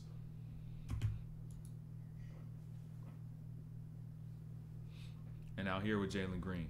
Jalen Green, his ISO game, he been getting smarter with his ISO game, right? He been getting smarter with his ISO game. And so this is the type of ISO I really like to see out of Jalen Green, right? Because even though what's ultimately going to transpire is somewhat a tough shot, right? A snatch back, step back into the mid-range. He actually used his strength as gravity, right? Because instead of sitting on the perimeter, playing, sizing up, tween, and just pull up, he tween, attack the rim, force Sexton to break his base, and now I snatch back, I create space, and I get into that shot. And those are the type of shots that he's got to seek, where he's actually using the rim for gravity to be his defender. And so now little off-arm details like this, where he got the speed, just peep this. Little guidance. Little guidance. It just be the small things, right? Just little guidance. Let him to where he can be able to get some space. Aaron Holiday is also a good example for small guards. Yeah, he is as well. He built just like Fred VanVleet too, which is the funny thing. They built the same, just playing backup. He just playing backup. Hold on, let me see. Did I even respond to this? Do you sometimes wish you knew some things about basketball earlier? I mean, you could have had a good career, but I think you could be a good coach. The thing is, I don't regret anything because it's brought me to exactly where I am right now. And I would not trade for where I am right now to be able to try to fix something of my past, because I don't know who I would become, right? I don't know who I would be. And so for me to say, oh, I wish I would have knew all these concepts in basketball when I was at the age of 16 is just impossible. It's just simply impossible. It requires experience. It requires just life. It requires just living for me to be able to consume this information. And so unless I was sitting here miserable, like, man, I really want to hoop. I still got hoop dreams. I'm sitting here with hoop dreams, like as I'm doing these streams. I don't got no hoop dreams. You know what I'm saying? Like, I enjoy hooping. Don't get it twisted. I enjoy hooping. But I'm not sitting here saying, bro, my career's cut short. I'm mad, bro. Like, I got to just find another way to try to make some shit. Nah, I'm cool. I'm cool. I'm the utmost satisfied to where I am now. So if I were to try to say something before, I wouldn't be who I am today. Why would I try to change that? That's where a lot of people get it twisted. Being able to find beauty in the struggle and everything as to what you do, regardless if it's you look back and it's like, oh, I could have been better had I did that. But doing that bred me to become who I am now. So 16 are not cooked yet. I mean, if you think you cooked, you gonna be cooked. Y'all gotta understand that. If you think you cooked, you're cooked. Because what it comes down to is your own belief in self, right? If all your beliefs are negative and saying, I can't, I'm not able to do this, I'm not able to do that, right? You're not gonna be able to do it. Simple as that. You gotta understand how this universe works. What is this universe? This universe is you inverse.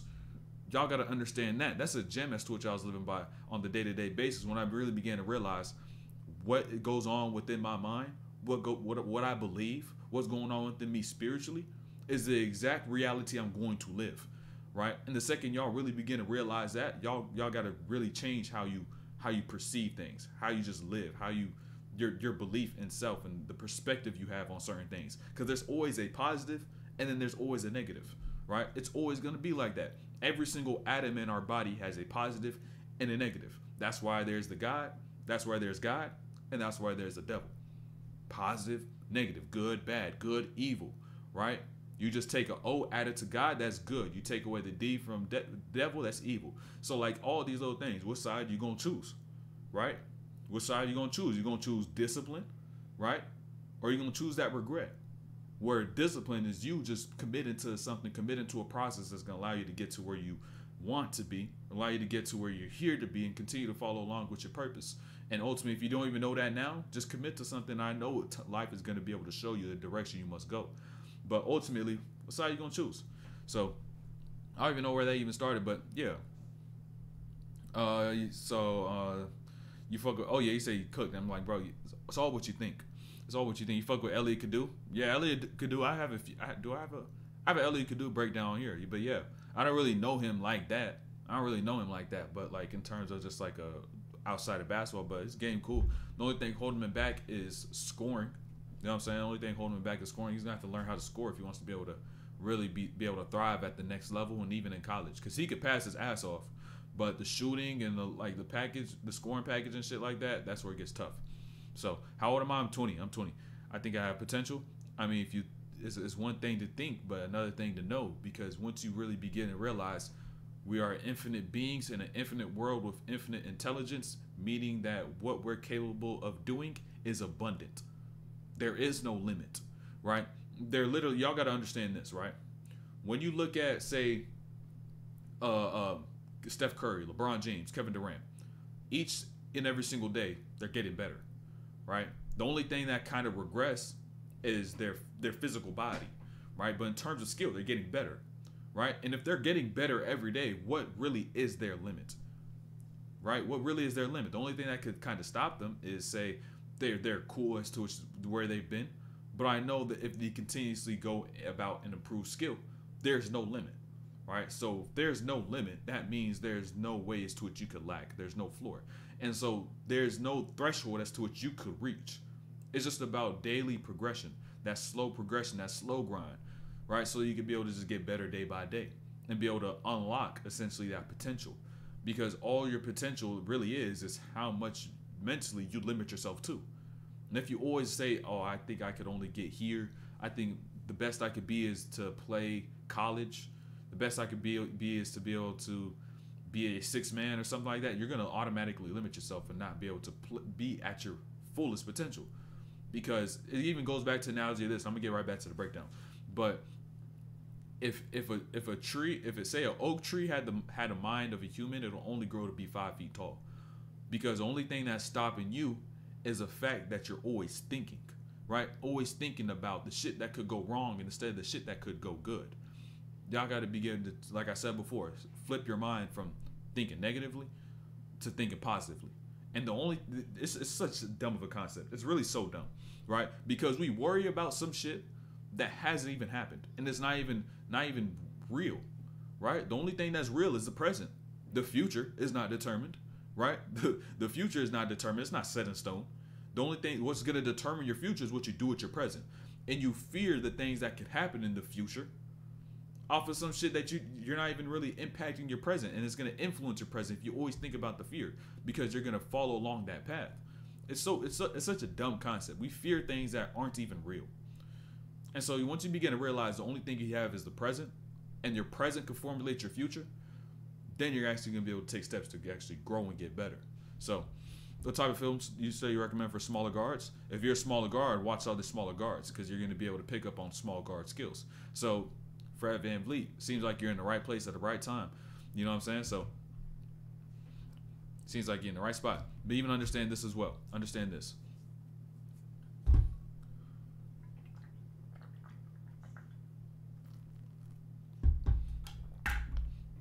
Not even I worry about some shit that hasn't even happened. We worry about some shit that isn't real. It isn't real. Not because when you say hasn't even happened, that could imply that it could happen, but it won't happen if you decide to focus on your present and use your present to build your future. Y'all gotta understand, bro. This shit is not real. All those fears you got, all those insecurities you got, all the things you doubt, that shit, all the things you may be embarrassed of the future, that shit is not real. It is not real, bro. I don't know why people worry about some shit that's not real, because what you focus on expands. And if you always focus on that, you're going to produce exactly that. And you can't get mad because you produce the thought. You produce the thought pattern to be able to do that. So it's like, you can only hold yourself accountable, man. You can't point no fingers. Hold yourself accountable, but at the same time, it's one thing. The person, I heard this the other day too, but before we go back, this is one gem. Last gem, we're going back to this breakdown, right? Let me take that shit off because that's L promo.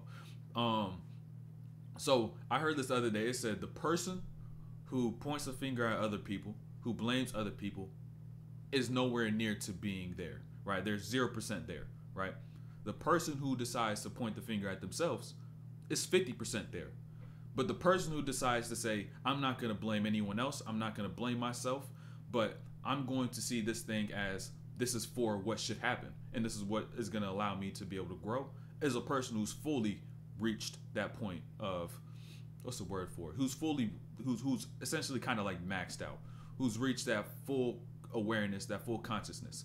Because when you begin to point fingers, right, whether it's at yourself, whether it's at somebody else, you begin to think about essentially the world and the community environment that you live in.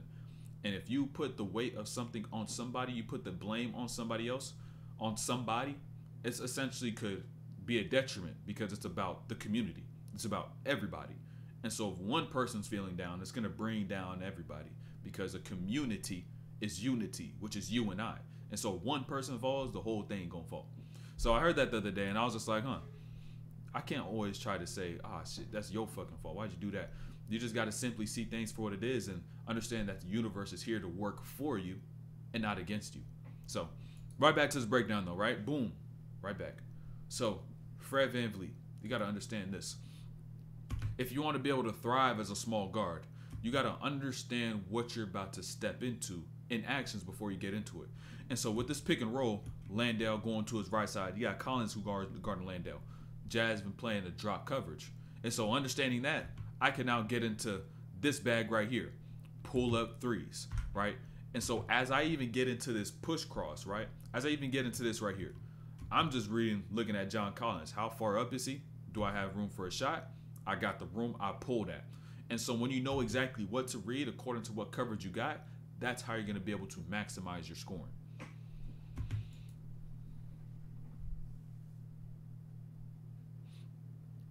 I realize that I blame my teammates sometimes and never realize what the feel like and that makes me look like. Yeah, that's also another thing. Like I said, you bring one person down, you bring everything down. And so ultimately what you just got to do is begin to seek solutions and not seek problems. A lot of people today are problem seekers. A lot of people are blame seekers, right? They just want to look at somebody, point the finger, look at everybody else and be mad, but you got to seek the solutions. Because like you even said, hold on right quick. If you always blaming your teammates but not providing those solutions, how the fuck are you going to get better? How? Because you see, that's the problem with the blame game. When it comes down to the blame game, if I always point the finger, whether it's at me or somebody else, that it distorts, right? It distorts our ability to be able to uncover what we must do to improve, right? Especially just to the regular person. So the person who is wise will be able to say, okay, I did this wrong, now I can improve and get better at this. But a lot of people just simply leave it at blame. And they just say it's my fault or it's your fault. But they don't have action to be able to fix their faults. That's where the shit gets bad. And that's why the blame game is not something that should be done. So, yo, what's good, Leo? What's good? Basketball teaches you life. I have a dream. I have a dream guy. I ain't gonna. I have some OGs. Like I have some OGs in here. I got some OGs. Like Z be popping up like every stream. Whoever else like been here since like I was streaming on Twitch with like 3 viewers. Right? Got some people who've been here OGs for a long ass time. But y'all who be consistent, of course, y'all up there for sure. Y'all up there for sure. And I'd even say, even with Z, I don't think y'all even realize. He be pulling up at the start of streams. I don't even know if he's still here, but he been subbed. He was subbed to me on Twitch for like 6 months. And then he even subbed to the membership on here for like another 2-3 months. And so he really OG. Like he not just sitting here chilling watching, but he been here since like, and he been supporting. You know what I'm saying? He actually been helping me further grow myself and grow my independence by actually subscribing and supporting. So Z most definitely up there. What time is it over there? It's like 7 a.m. here in Australia. It's about 5. It's 5:52. 5:52. Got Twitch because of you? Hey, that's lit. That's fine. That's fine. That's fine. Let's get back to VanVleet. We need to lock in. We need to lock in. We still got like 6 minutes of clips left in this motherfucker, bro. We got a lot of time left. Like, man, chill, bro. Chill. We gotta lock in. We gotta lock in. All right. So going back to VanVleet's shooting, right? So, like I even said before, shooting off the catch is gonna be your best friend as a small guard, right? And y'all gotta have this skill. So VanVleet gets this catch, right? Chris Dunn baiting. And notice what he does. Pass fake. Look at his base. He's vertical. But what is he going to do before he shoots? Right back into that base. Because you need that for that energy transfer and that flow to get that shot up and to just keep it smooth and fluid. Y'all need that. I guarantee you. Start doing that. Make sure you're loaded just like he was there on the balls of your feet. Your shot going to feel 10 times better. 2v2 sleeper watch. Depends on your priorities. I ain't gonna lie to you, it depends on your priorities. Do you got school tomorrow? What time you got to get up? Little things like that. Breakdown gonna be done about 30 minutes. So it's like, okay, boom, get me out of here in like 30 minutes. So it'd be cool. I can stay. But if y'all gotta really get some sleep, you gotta recover. I don't want you to get hurt because you stayed up too long or some shit like that. You ain't getting enough sleep. So also make sure y'all hydrated, bro. That's gonna help that's gonna improve your quality of sleep. It's gonna improve your recovery. It's gonna improve a lot of things. Like, I don't even think y'all understand this. Let me drop this gem right quick. So y'all don't, if you're dehydrated, you're causing self-inflicted damage to your joints, because the way is to which your joints even warm up, the way is to which they move is through synovial fluid. Synovial fluid is now produced by the water that's within your body. So if you're getting to these workouts and you're dehydrated, your body doesn't have enough water, and now it's trying to scrape for whatever it is that's there, and it doesn't really have that necessary quantity for you to be able to get into that workout, right? Because all this sweating, you're also losing water. Now your joints are gonna have more friction, and now that could even just lead to injuries, right? Knee injuries, hip, ankles, all this stuff.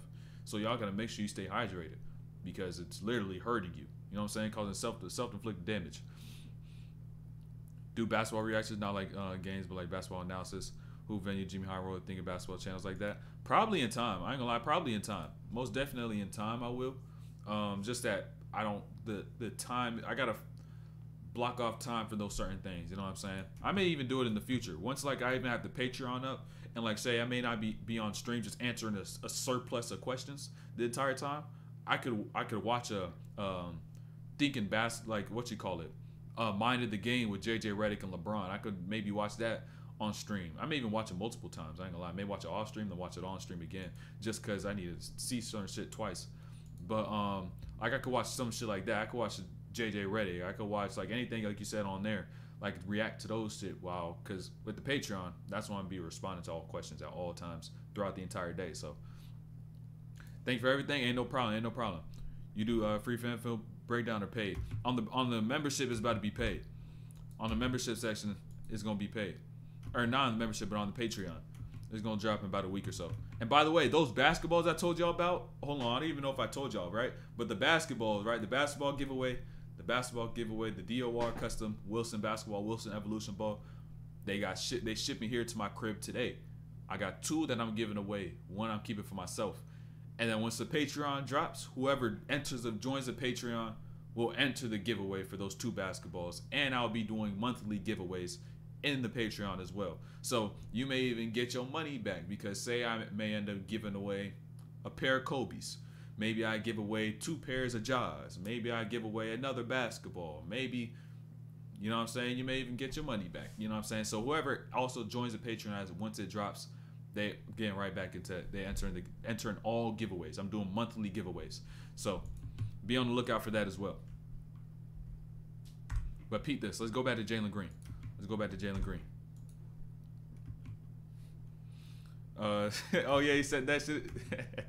Oh yeah, I remember that shit. I ain't gonna lie, that shit was rough. But even peep this though, right? Peep this as well. So going back to Jalen Green playing off the ball, right?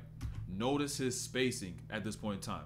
And so once Dillon Brooks gets here, he's still 35 feet out, right? So he's not even a threat really at this point. And so even once he gets here, pulls in help, look where he is when the ball gets thrown. He could even step into a catch and shoot shot. And so ultimately, he did end up making it way harder than it had to be. And he did make the shot, but it's about habits, right? You don't want to have to take those shots when you're playing against really competitive teams on nights where you're not as hot as you were this night against Utah. It's about habit. I also want to talk a lot about habit for the rest of this stream as well. Habit's going to be a big thing going for the rest of the stream. So even understand this. Everything I even say should become habits, right? When you hear something that's which y'all really resonate with and can help you get better, ingrain that. Really think about that. Habits. Drill that in.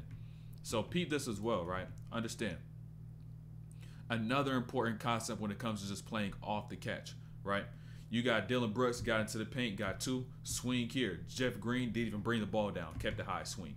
Jalen Green kept the high swing. Now watch what Fred VanVleet does, right? When the pass gets thrown, he's moving further left with the pass and moving with the rhythm of the ball. And so now what this causes the defender who's going to be in rotation to do is to now end up stepping middle, and now he's going to have to rotate even further to be able to get to VanVleet and get a contest. And that little bit of distance is going to make a biggest change, because even on Chris Dunn as well, right?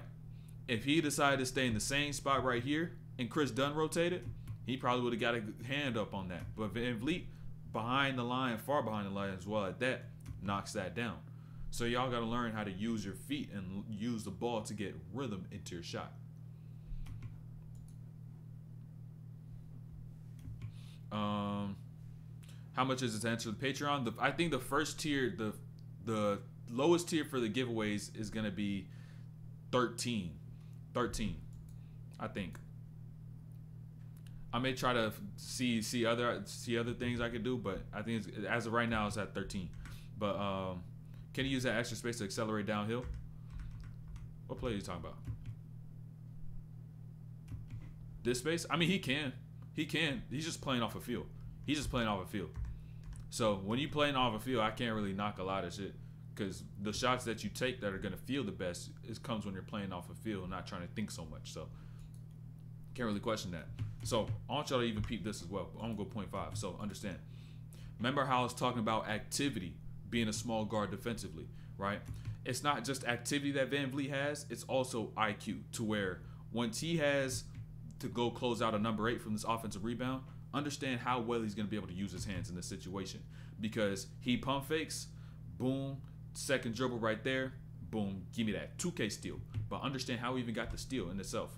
Because are these dribbles really important? Tell me, do these dribbles that he takes have purpose? So he gets here, watch, pump fake, dribble here. Next tween, send the same spot. So now he knows he could be able to make that reach, because he's not dribbling with his guard up. He's just chilling, relaxing. So now, boom, hands active, give me that steal. And now, once again, Jalen Green in transition. We getting these easy tools all day, giving us momentum. Can't shoot from there? That means it ain't no bad thing. You can't do it. It's not about what you can do now. It's about what you're going to be able to do later. Now, are you going to be able to layer your game properly so now you can be able to do the things that's greater later?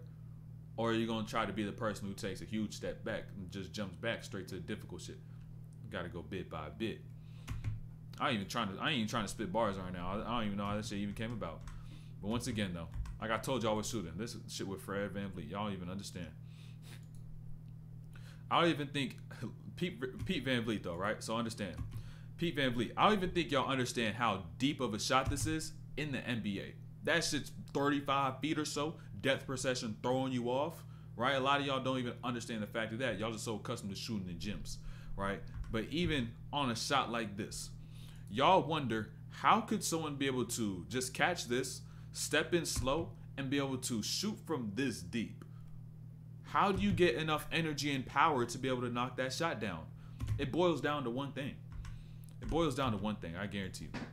Y'all could probably already guess it. This one thing gonna take your shot and turn it from being shitty to being elite. Watch. That base. Y'all need that base. If you don't have a base, it's gonna be hard to be able to transfer energy from the bottom, from your feet, then all the way to the tips of your fingers, and be able to have a good follow through and good release. It's vital. Y'all need to add it.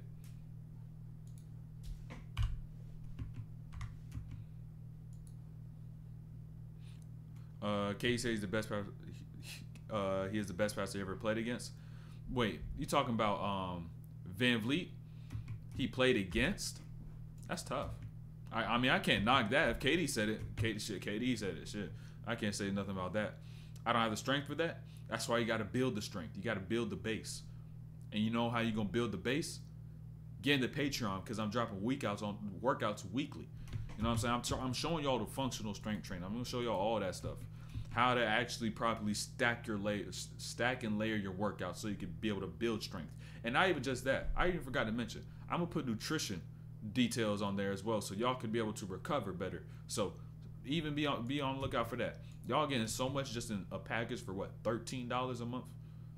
Y'all, that's food for thought. I gotta understand, it's food for thought. Y'all go to a fast food spot, get a whole meal, $13, $15, and that's just a meal that's gonna get you through what, the next 6 hours until you have to eat again. Whereas you could put that same thing into, say, a Patreon, where you're gonna gain knowledge as to what you've never had and you don't have, that's gonna be able to take your game to the next level. It's food for thought. Cost the same as 2 number 3s. That's what J. Cole said.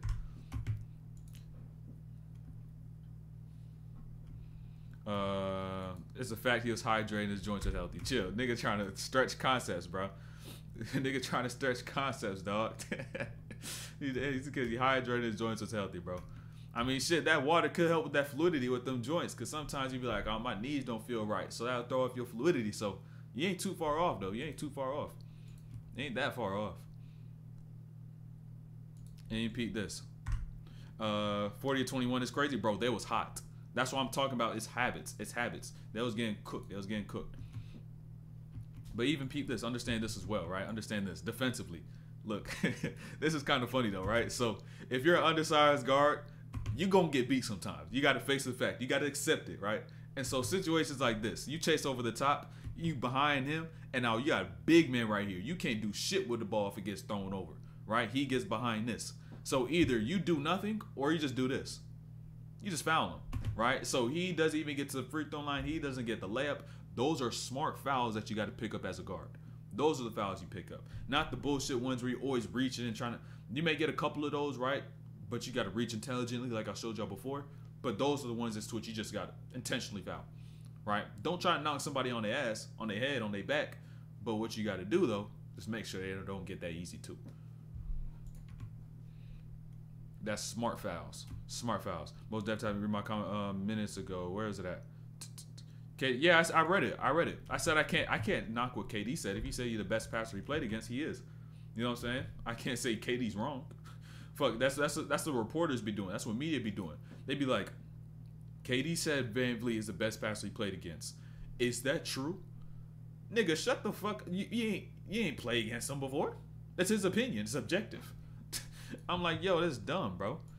That's so stupid. Like, when arguments, there be people trying to debate somebody's objective opinion of someone who literally played the game, and that's a question as to which you cannot be wrong. It's so dumb. Shit like that just be so dumb. But even peep this as well. I be talking about that. I be talking about this all the time, right? This was one of the shots that I added when I was in high school as a small guard that got me a shit ton of clean looks, and y'all should do it too, right? So watch VanVleet. He does end up getting a bad pass thrown out of his pocket, right, which forces him to slow down his pace. But watch these steps right here, right? He catches, slows it down for a second, and notice what that did to John Collins, right? This is really magnificent to use on handoffs, right? On handoffs, whether it's a bad pass or good, right? Or a good handoff. Great to use. So watch. Look at John Collins. He catches, slow stepping, he stops, he pulls up, defender still behind the play. And now he gets that shot. I promise y'all gonna be able to get that shot off. And in handoffs especially, stepping left, right, right, left, I promise that done got me cool 9 points in the game at times. Probably got that shot off maybe twice a game. Really. Got that shit off twice a game. And me personally, that right, left, that shit perfect. That's for me, stepping in right, left into a fade, that shit feels so nice. I don't know how people always go over their left and can't really go over the other shoulder, but maybe it's just how my body works. But I really do like going that direction. And out here too. Oh my gosh. Gotta even understand. Even understand this. Now, even in transition, even with built up speed, you know VanVleet is hot. But what's the one thing that's always going to be maintained, right? Look, base. Even with the speed, and now also shooting from deep, because he can't get hugged up on the line because I'm a smaller guard. Y'all got to even practice how to shoot maybe a foot or two behind the line that you use. And then even if you're not comfortable with that, if your form is inconsistent, make sure you get your base, try it again. And even if with the base it still doesn't feel right, you got to now go back into the paint and work on the fundamentals and make sure you build the right muscle memory. So now even he pulls that from the A in Toyota, and you know where it's going, in the hole.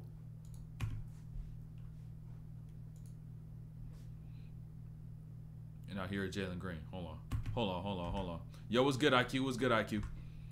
This is really a gem right here. Patreon, you having workouts with little gym equipment or adjustable exercises? It's gonna be with equipment that's very much accessible, like just dumbbells, or even if you don't have dumbbells or anything at all, you could probably do some of the shit body weight. And I'm gonna make sure, like, consciously, I'm not gonna do a whole bunch of, like, say, trap bar stuff or T-bar stuff or anything like that. If anything, I'll do that on my own days, but the videos I record for y'all, those are gonna be stuff as to which is gonna be with equipment that's accessible. So, but What do I do to find an open gym so I can get my shots up? It's been tough to find one in my area. I mean, you got to ask around. Find an outdoor court. Honestly, if you don't got a gym, get an outdoor court. Y'all be sleep on the outdoor courts, man. Y'all be sleep on the outdoor courts. Damn, flashbang. Ah, shit. You got any workout splits you recommend for hoopers or people is fine? Not necessarily. Like splits by the week. I'll probably even put a split on the Patreon. I'll literally put the splits on the Patreon too. I'll put all the little details, bro. I'm putting everything into that. The way I train and the way as to which I've been able to get better, y'all gonna get everything on there. Hold on, let me get some water. My mouth getting dry.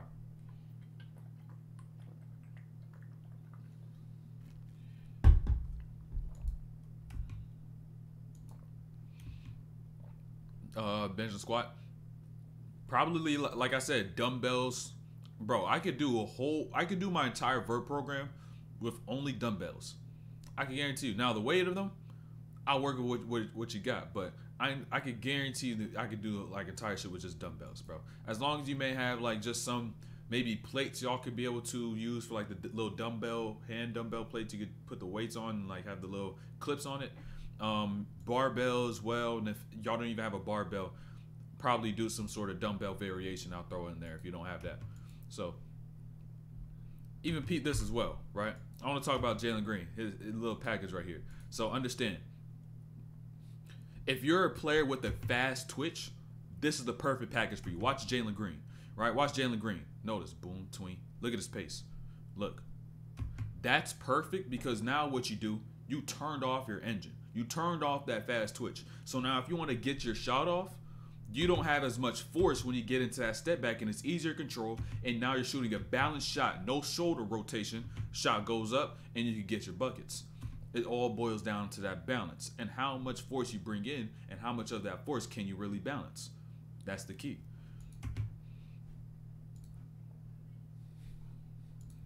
Now let's get back to it. Understand Jalen Green. He done had a few threes. I ain't gonna lie, the whole team was high. You can see the score. 53-82. The whole team was high. There was just, I ain't gonna lie, I don't know if they was missing. So even at this point, a shot like that should just feel good. That should just feel good. Y'all gotta understand. So even with shots like this, after you hit that last one from that left side, even though you do have more forcible momentum, doesn't mean he can't control it at all times because he knows how to get to a shot that feels good. And it feels so good that he lets it go and turns away before he even goes in. Turns away before he even goes in, bucket. Now I want y'all to peep this as well. Hold on. This is a little small guard. This is small guard stuff. Small guard stuff. Let me go back one more time because this is a gym. This is a gym. Not a lot of people even tell you this. Not a lot, you probably never even heard this. But this is vital. Y'all gotta understand timing. And so, let me turn this down. Boom. Understand. So as a small guard, it's gonna be harder to see the entire floor at certain times, right? And so when Fred VanVleet gets right, he now reads Taylor Hendricks. He ends up stepping over. Colin Sexton is also still outside the paint. So he thinks this role is still gonna be there, right? Because this is what he could see right now. And so he doesn't have an angle to throw it, but he has to fake the pass and then he has to make the pass. But in the time he had to fake the pass and make the pass, the person who now has to tag is able to rotate all the way over to the nail. And now, boom, he jumps that pass. And so just overall in situations like this, you just got to understand, all right, what's the best way for me to get a quick angle on this? Can I go nutmeg on that, right? What can I do? Can I go over the top even, right? Like what's the different angles I could be able to get in the situation? And then also, if I have to hesitate, let me not even try to make the play because now I give the defense another opportunity. So now, boom, Sexton gets that steal right there, turnover.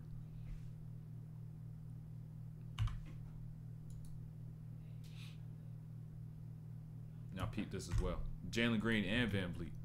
Jalen Green and VanVleet. So peep this, understand. So coaches, a lot of coaches will tell you never to do shit like this, right? Because it's a one-handed pass, super quick and all that, but it's really a vital skill that you need because what Jalen Green does here makes this read and has to just play in a flow and just has to get that ball in his hands to be able to get to his open teammate. And so now watch what VanVleet does here, right? He gets this catch, watch, base every time. It's every single time. That's why he's able to be an efficient shooter. I just had to show y'all his habit because habits really show how somebody is able to produce a certain result. And once y'all uptake the habit, y'all be able to produce a better result than you do right now. Quick thinking how to pass on pick. Yeah, it is. It is a tough thing to do, which is why you just gotta you can't even think about it. You just do it. You know, you can't even really think about it. So peep this as well. Look,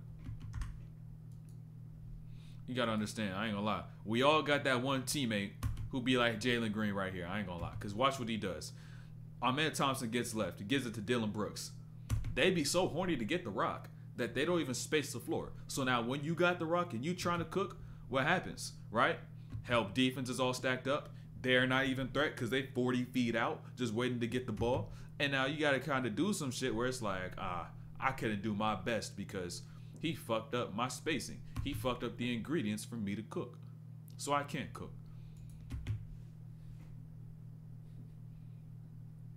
And also this. I want y'all to peep this, Jalen Green.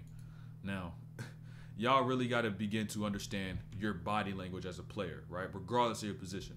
And so Jalen Green in this situation, right? Picks up this loose ball, pump fake. A lot of decisions of hesitancy around this area.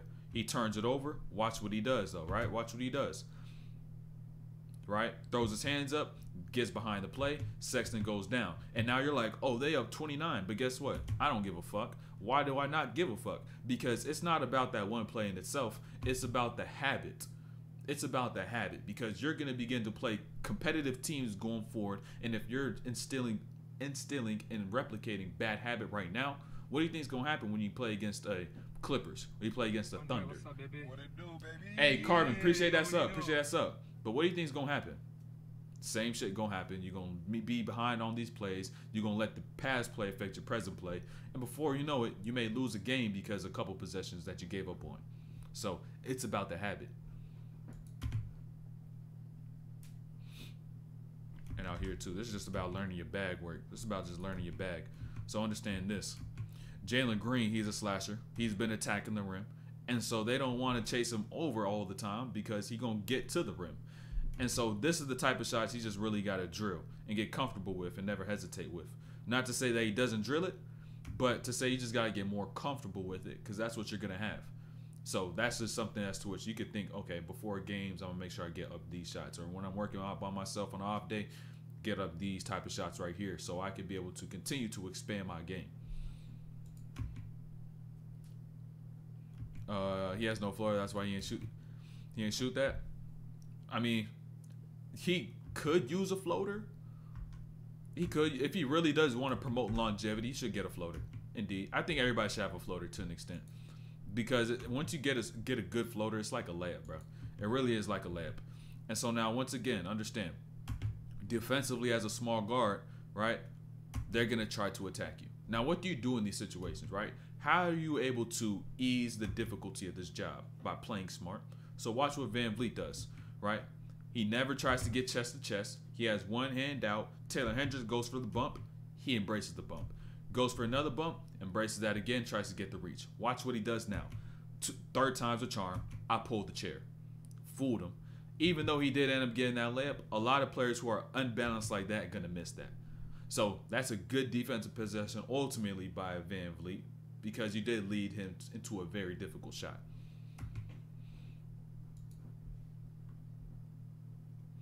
And now I want y'all to even understand this. Let's talk about finishing right quick. Bro's been straight threes. Understand, this whole time, he's had 34 in this entire game. We done seen straight threes. He's maybe had 2 layups, 1 layup this whole game, right? So understand this. So when you're trying to actually finish at the rim, at this point, you're not going to finish that. You got Hendricks, 6'10", 6'11". You got Collins on his weak side, both plus wingspans. So now at this point, instead of trying to say, how can I finish at the rim? How can I be able to get space?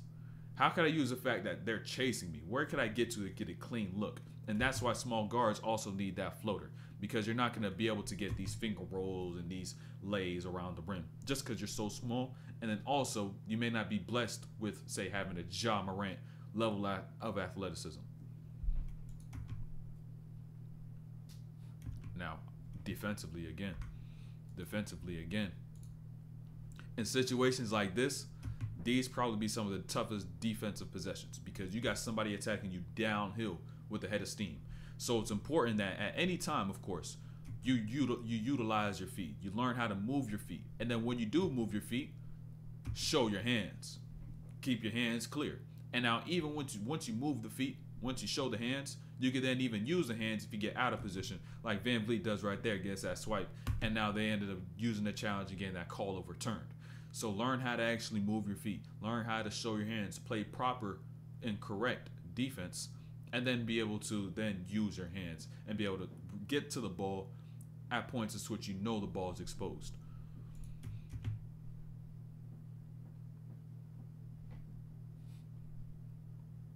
Now, once again, go back to Jalen Green right quick. Understand, it's important that as a player on the attack, you utilize ranges to be able to get to your angles. And so when he gets this catch, right, Taylor Hendricks, what does he do? He steps up so he can be able to get over the screen that Alperen is going to set. But this is now going to set him up going forward for the rest of the play because that's not his natural gap in range to guard as a defender. So now he has a lane going downhill. Now we can create that space. You saw everybody also plugged in. So he stops. Now he goes back, brings Taylor Hendricks forward. Still hasn't established a range, right? As a matter of fact, he's also out of his base. So now Tween makes him think I'm going to get into a drive, bring back into a shot. And he uses that space that was there and was created from the stop because he didn't even know the range.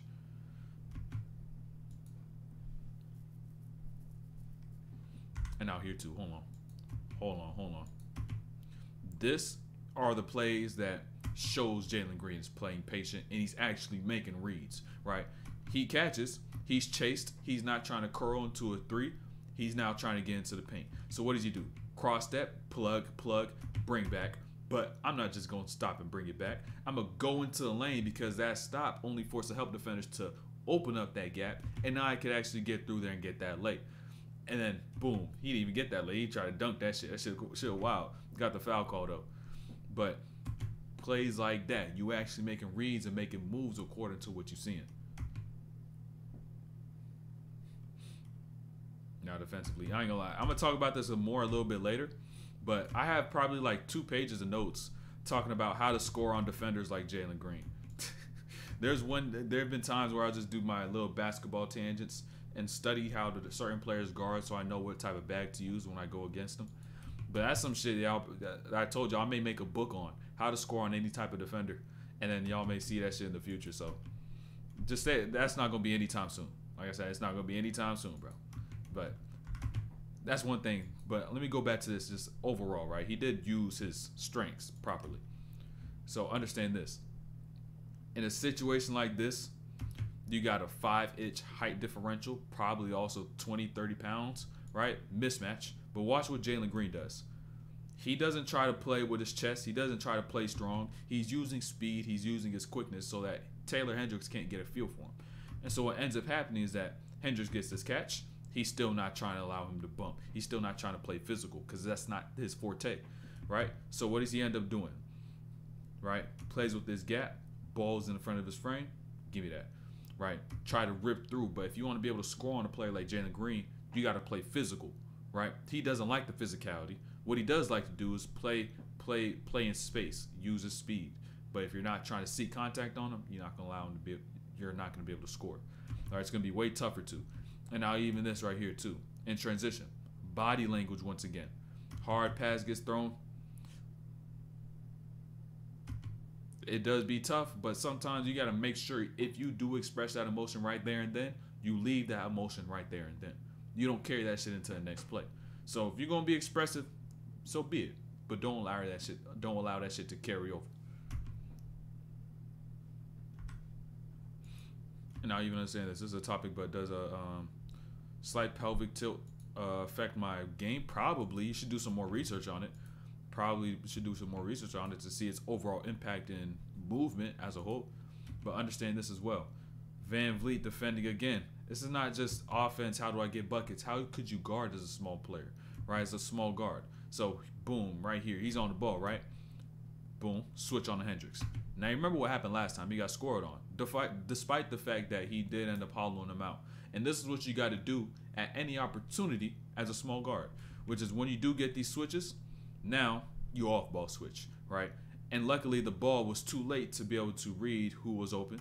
And now I made that skip. VanVleet gets that close, hand up, and ultimately they end up getting that stop. So you got to really learn how to off ball switch. That's going to be key for y'all small guards. And now here too with Jalen Green. I want you to understand who's right here, right? Understand. So since you got this pick and roll, you got Walker Kessler who's in this little drop, and what ends up happening, Jalen Green, he gets past him. But you understand Walker Kessler is a shot blocker. So when you get to the rim, understand he's going to be chasing, right? He's going to chase. And so once you get here, you can't have time to be able to double clutch in the air because he's chasing.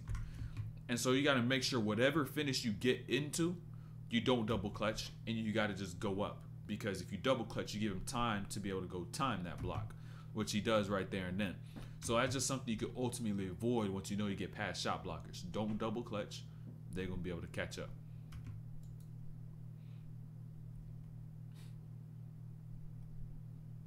And out here as well, little details right here with Jalen Green, right? Remember how I was talking about he needs to turn off his motor before he shoots?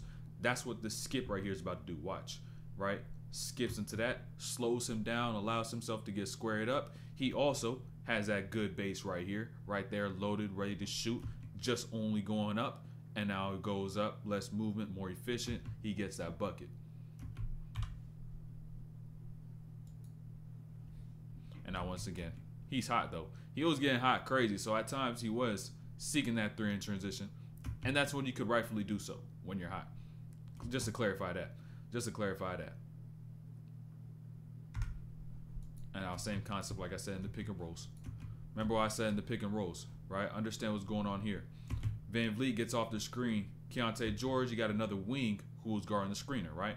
So he goes out into space. He can't use that drop coverage bag. But now with the different screen coming from the 5-man, I have the drop coverage. So now what could I do? Get into my step-ins right off the screen because that's a drop coverage. So now I get into that bag right there and then. So you must understand what coverage you're going against before you decide how you're going to go and attack.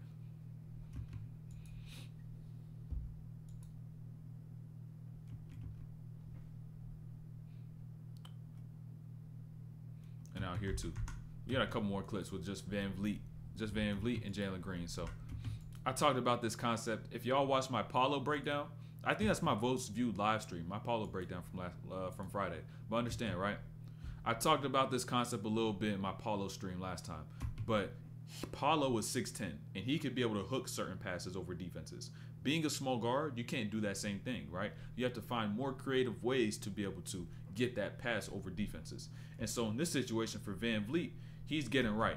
This is the person that you must read on this tag, and this is the person you must get the pass over. And so now, like I said, he can't be able to get here and hook this. He's too small. So he has to find creative ways like this.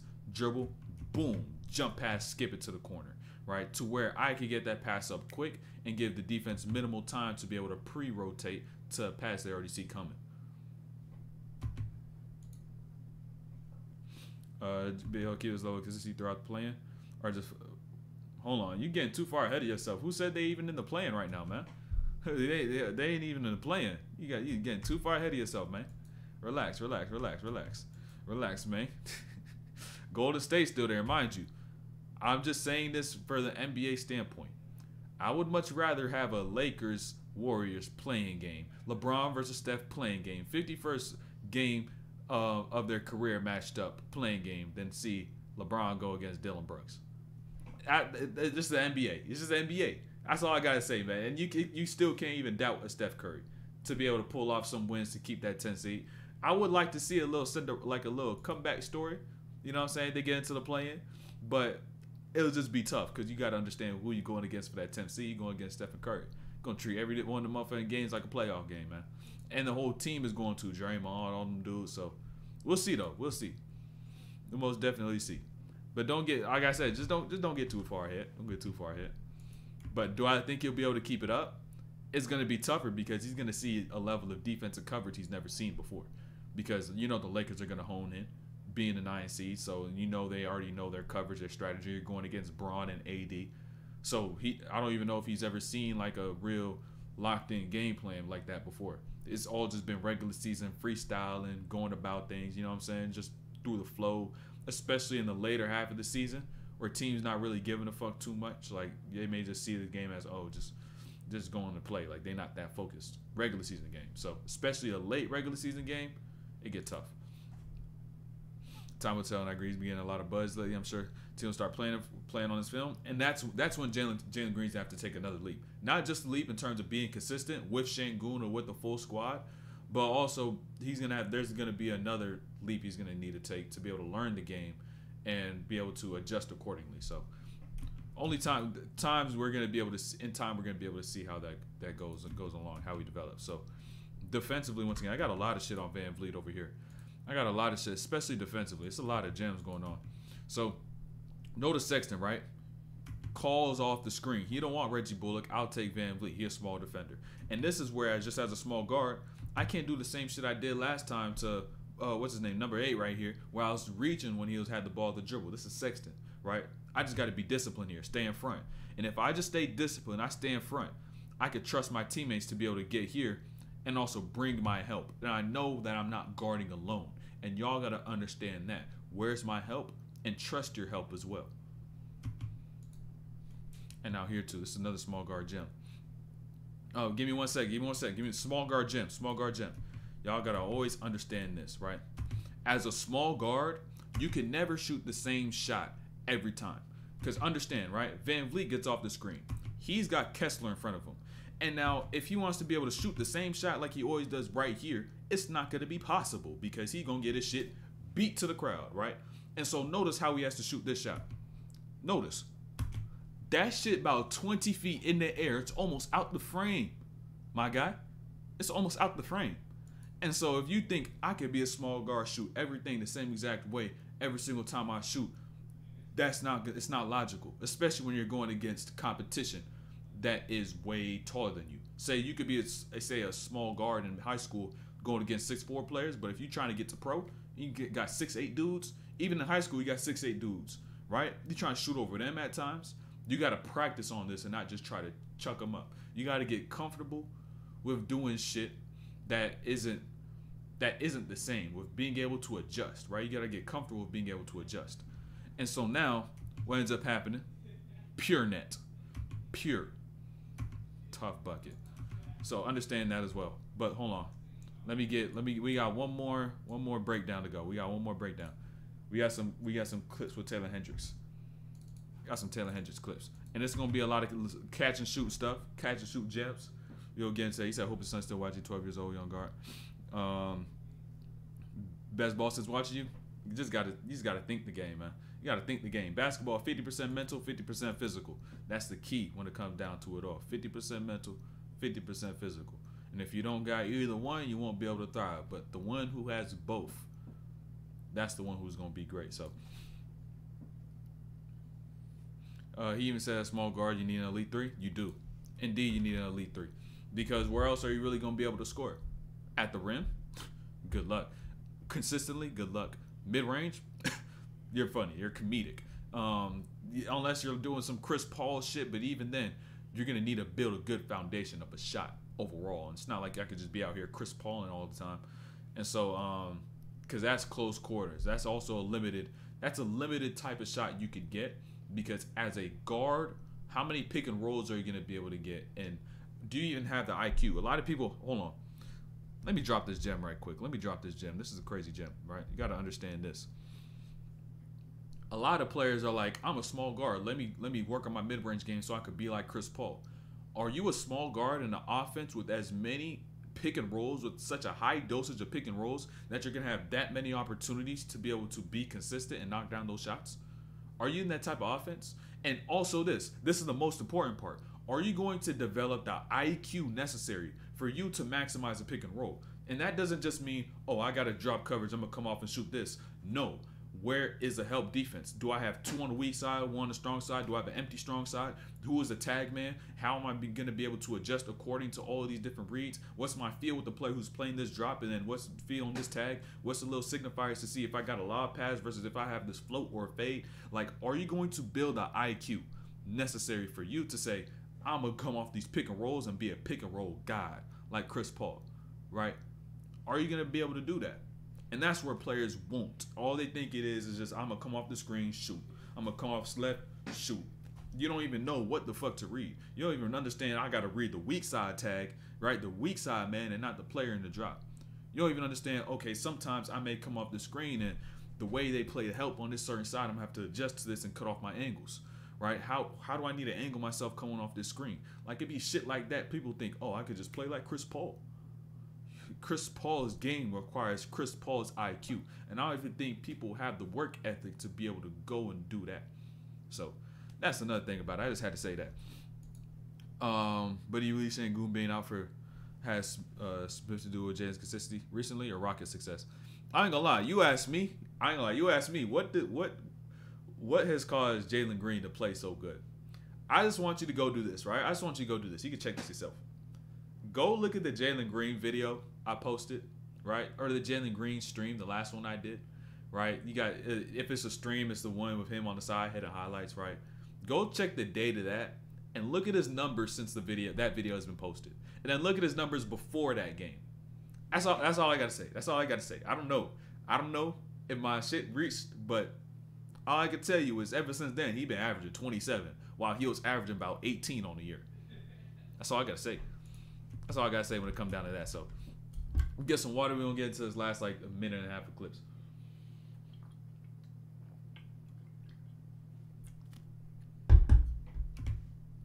Bet that. But peep this, right?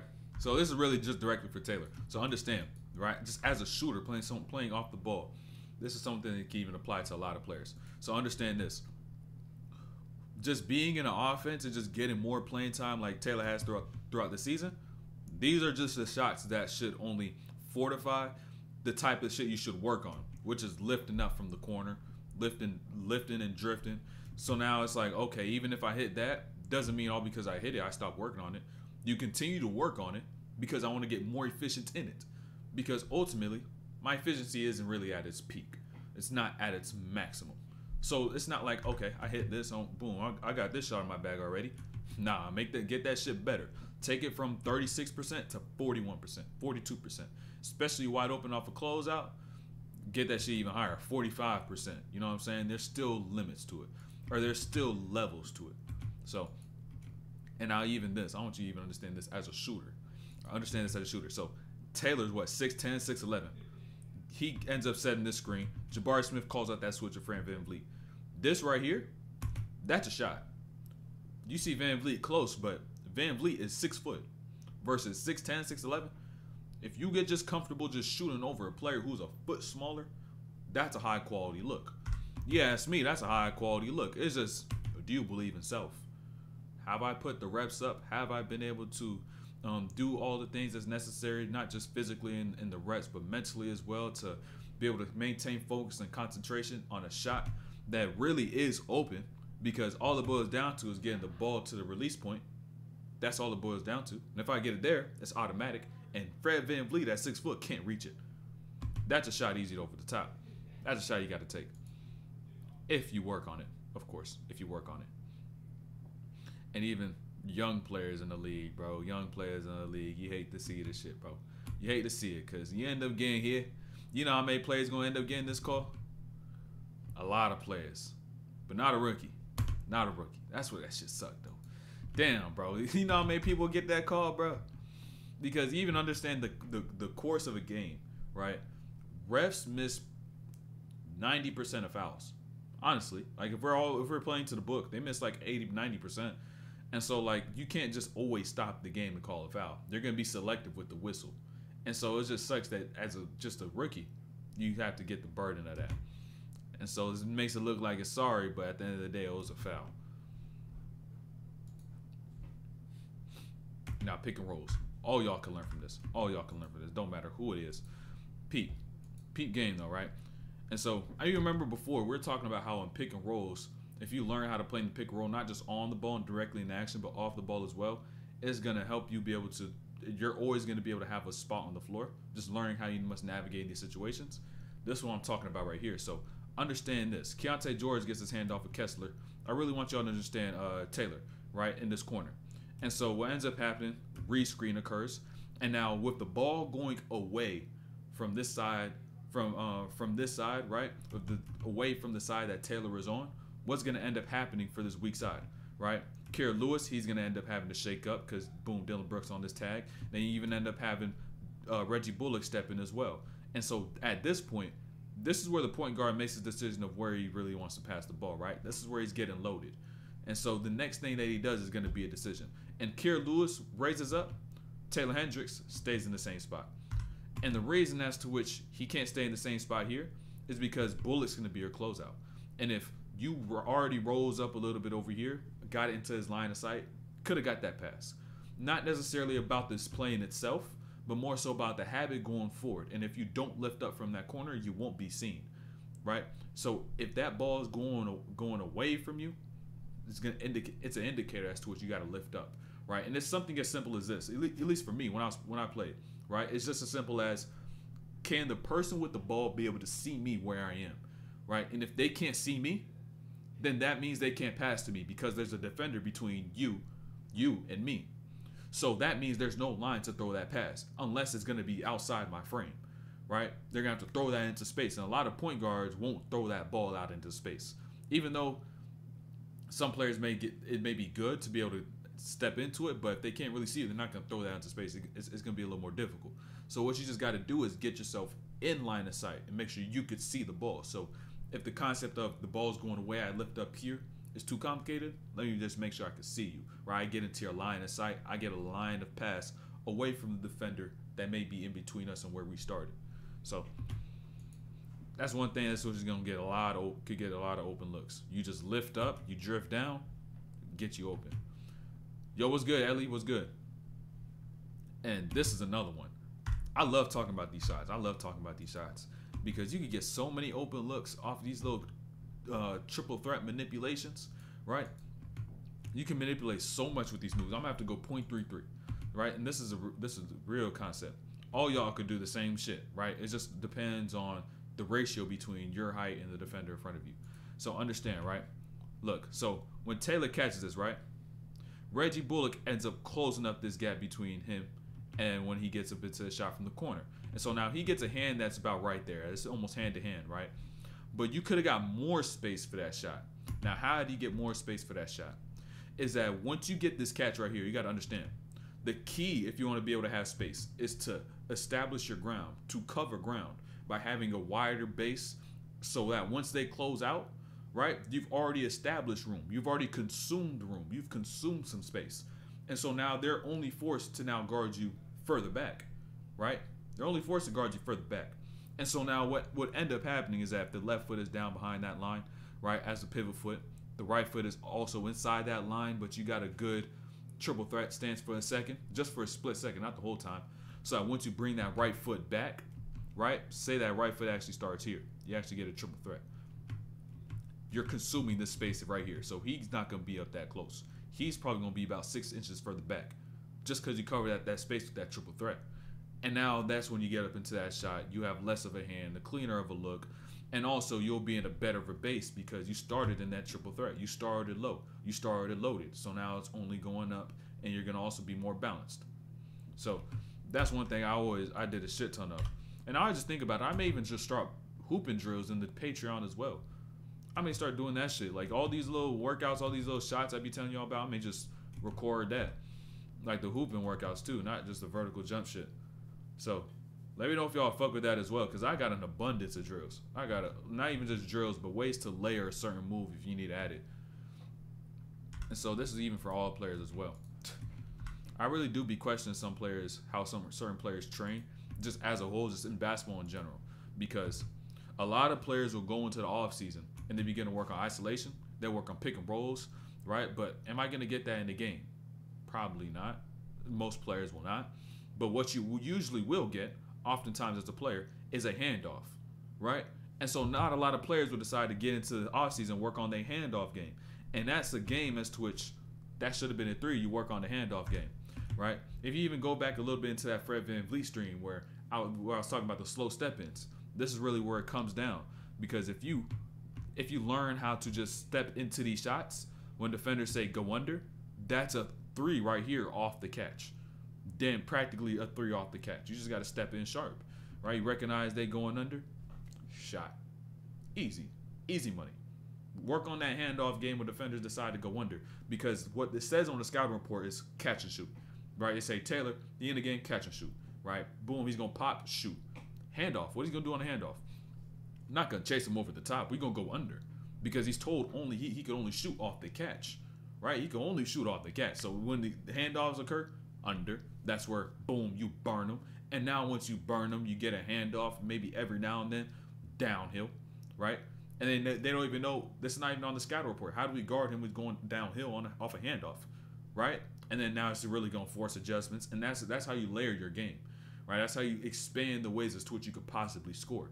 Instead of just being catch and shoot, where being catch and shoot could be limited to 7 points a game, right? Maybe 7 points a game, 9 points a game. But now if you add in more action, say first a handoff, which you could get catch and shoot style of shots in a handoff. Now, all right, boom, I take that 12, I take that 10. I can make that cool 13, 14, right? And then depending on also how well you build the handle, how well you build the movement, IQ, all the little things, that shit could be ever expand, you know what I'm saying? So that's just how the perception I took playing off the catch. Like, I was like, what's the most readily available way as to which I could possibly score, being someone who didn't use a whole handle package? Handoff. It's just like a pick and roll damn near. It's just that you don't got to set too much of it up, except the only setup you got to do is without the ball. That's the best thing about it. I don't even think y'all realize that. Hold on, I'm going on a little tangent about handoffs, because this is a part again I really fuck with, right? Which a lot of players overlook, right?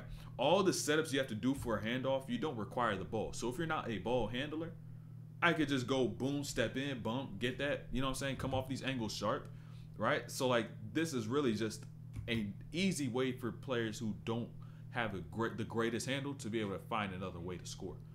And so now even once you say they go over, now it's just a couple dribbles, I make a couple reads, pass. I don't got to get into no size ups, ISOs, dealing with pressure like that.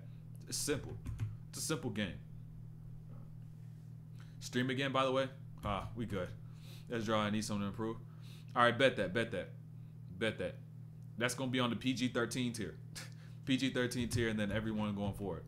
But hey, it's all good though. Hey, Rel, it's just all good. It's all good. It is what it is. Got to get through it. And so I want to talk about something I talked about with Fred VanVleet on this play in itself. I want to talk about this play as well.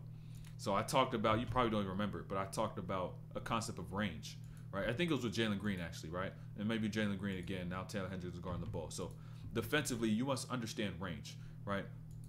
Understand range. So look, Taylor Hendricks ends up stepping up to guard Jalen Green. Now, if you're guarding Jalen Green ISO, that's the range you want to guard him with, right? That's the range you're comfortable playing. And so what ends up happening, though, is that players get uncalibrated, right? They lose orientation and just overall defensive presence when a screen occurs, because you must get higher to get over the screen if you must go over. And so now you're playing at this range, and now since you've already been built up that engine a little bit, right? You built up that twitch. You want to cover up this gap once again, because you think another screen may happen, right? And now that's where you mess up, because the range you're comfortable playing in with in the isolation was like this, whereas in the situation it's now cut down to this in ratio, right? And so now what ends up happening, all right, now he can get his step, he can manipulate you, because that's the range as to which you must break your base, and he allows you to change direction. So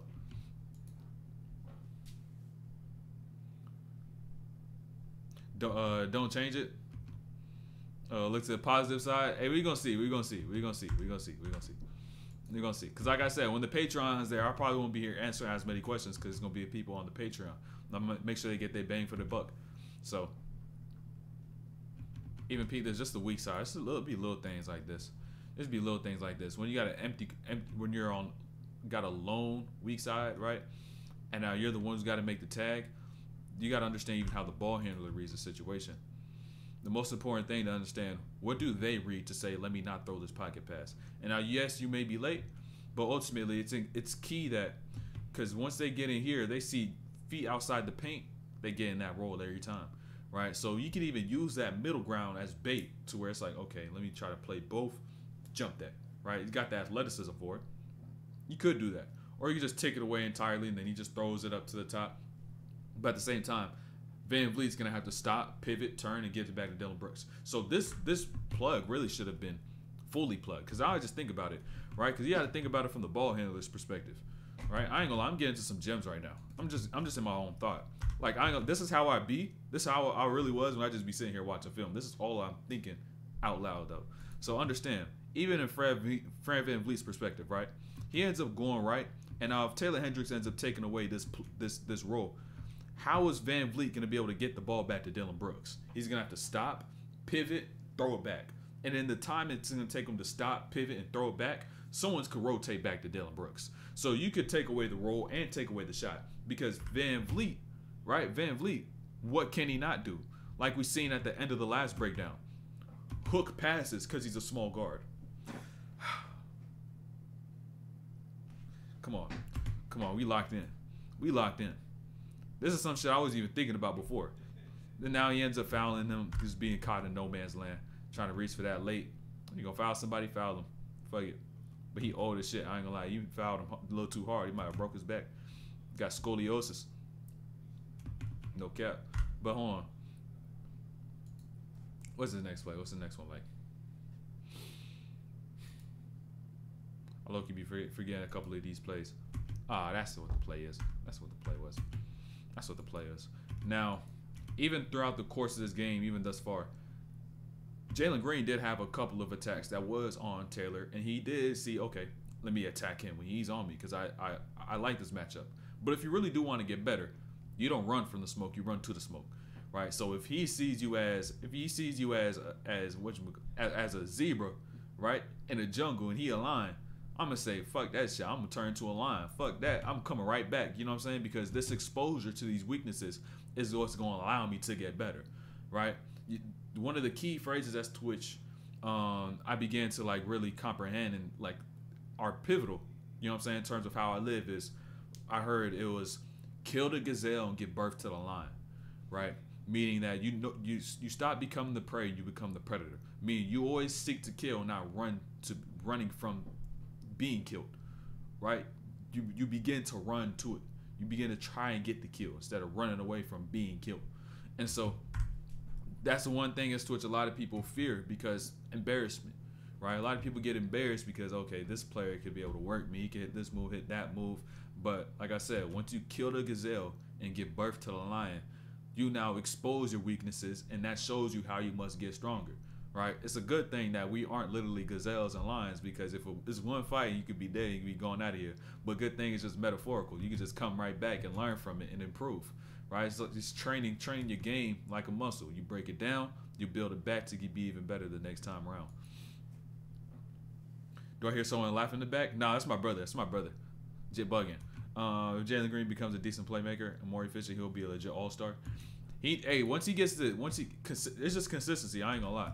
Consistency, and then that consistency is gonna force him to get better at playmaking. It's gonna force him to, because once defenses begin to hone in on him, then that's where it gets tough. And I want you to understand this too. You gotta understand. Hold on, peep this play, right? So you got Taylor, right? He going to the right corner, filling to the right corner. John Collins got this switch right here. Jalen Green. Now mismatch, right? But this really should be gold every single time, right? And what should Hey, Gustav, appreciate that sub. But look, what should Taylor Hendricks do now? Y'all see it, cut. If he followed Dillon Brooks, y'all gotta understand. If y'all want to be able to get easy twos anytime when someone goes to double, follow the person if they do go double. Because if you go right behind, you don't give this weak side time to comprehend the fact of the double team, right? So if he followed right behind now, that's easy 2 points right there. Boom, give me 11 for this game and not 9. You know what I'm saying? That's important. And so it's like, take that 2 before you take that 3, because taking that 2 is gonna give you rhythm, allow you to feel good. So then once you take that next 3, you're not thinking about the 3. It's like, okay, I got another bucket. You know what I'm saying? You're not thinking about it so much. Like, shit, I know I got to hit this next one because I missed my last 2 threes. But that layup, it breaks it apart, right? Almost breaks it apart to where it's like, instead of me sitting here and saying, okay, I missed my last 2. I got to hit this third, hit this fourth, or whatever. And if I miss this third, and it's like, shit, I can't shoot no more. You break it, hit that 2. It's like, all right, I'm ready to go take this another 3. Bomb. You're not thinking about it. No weight on your shoulders at all.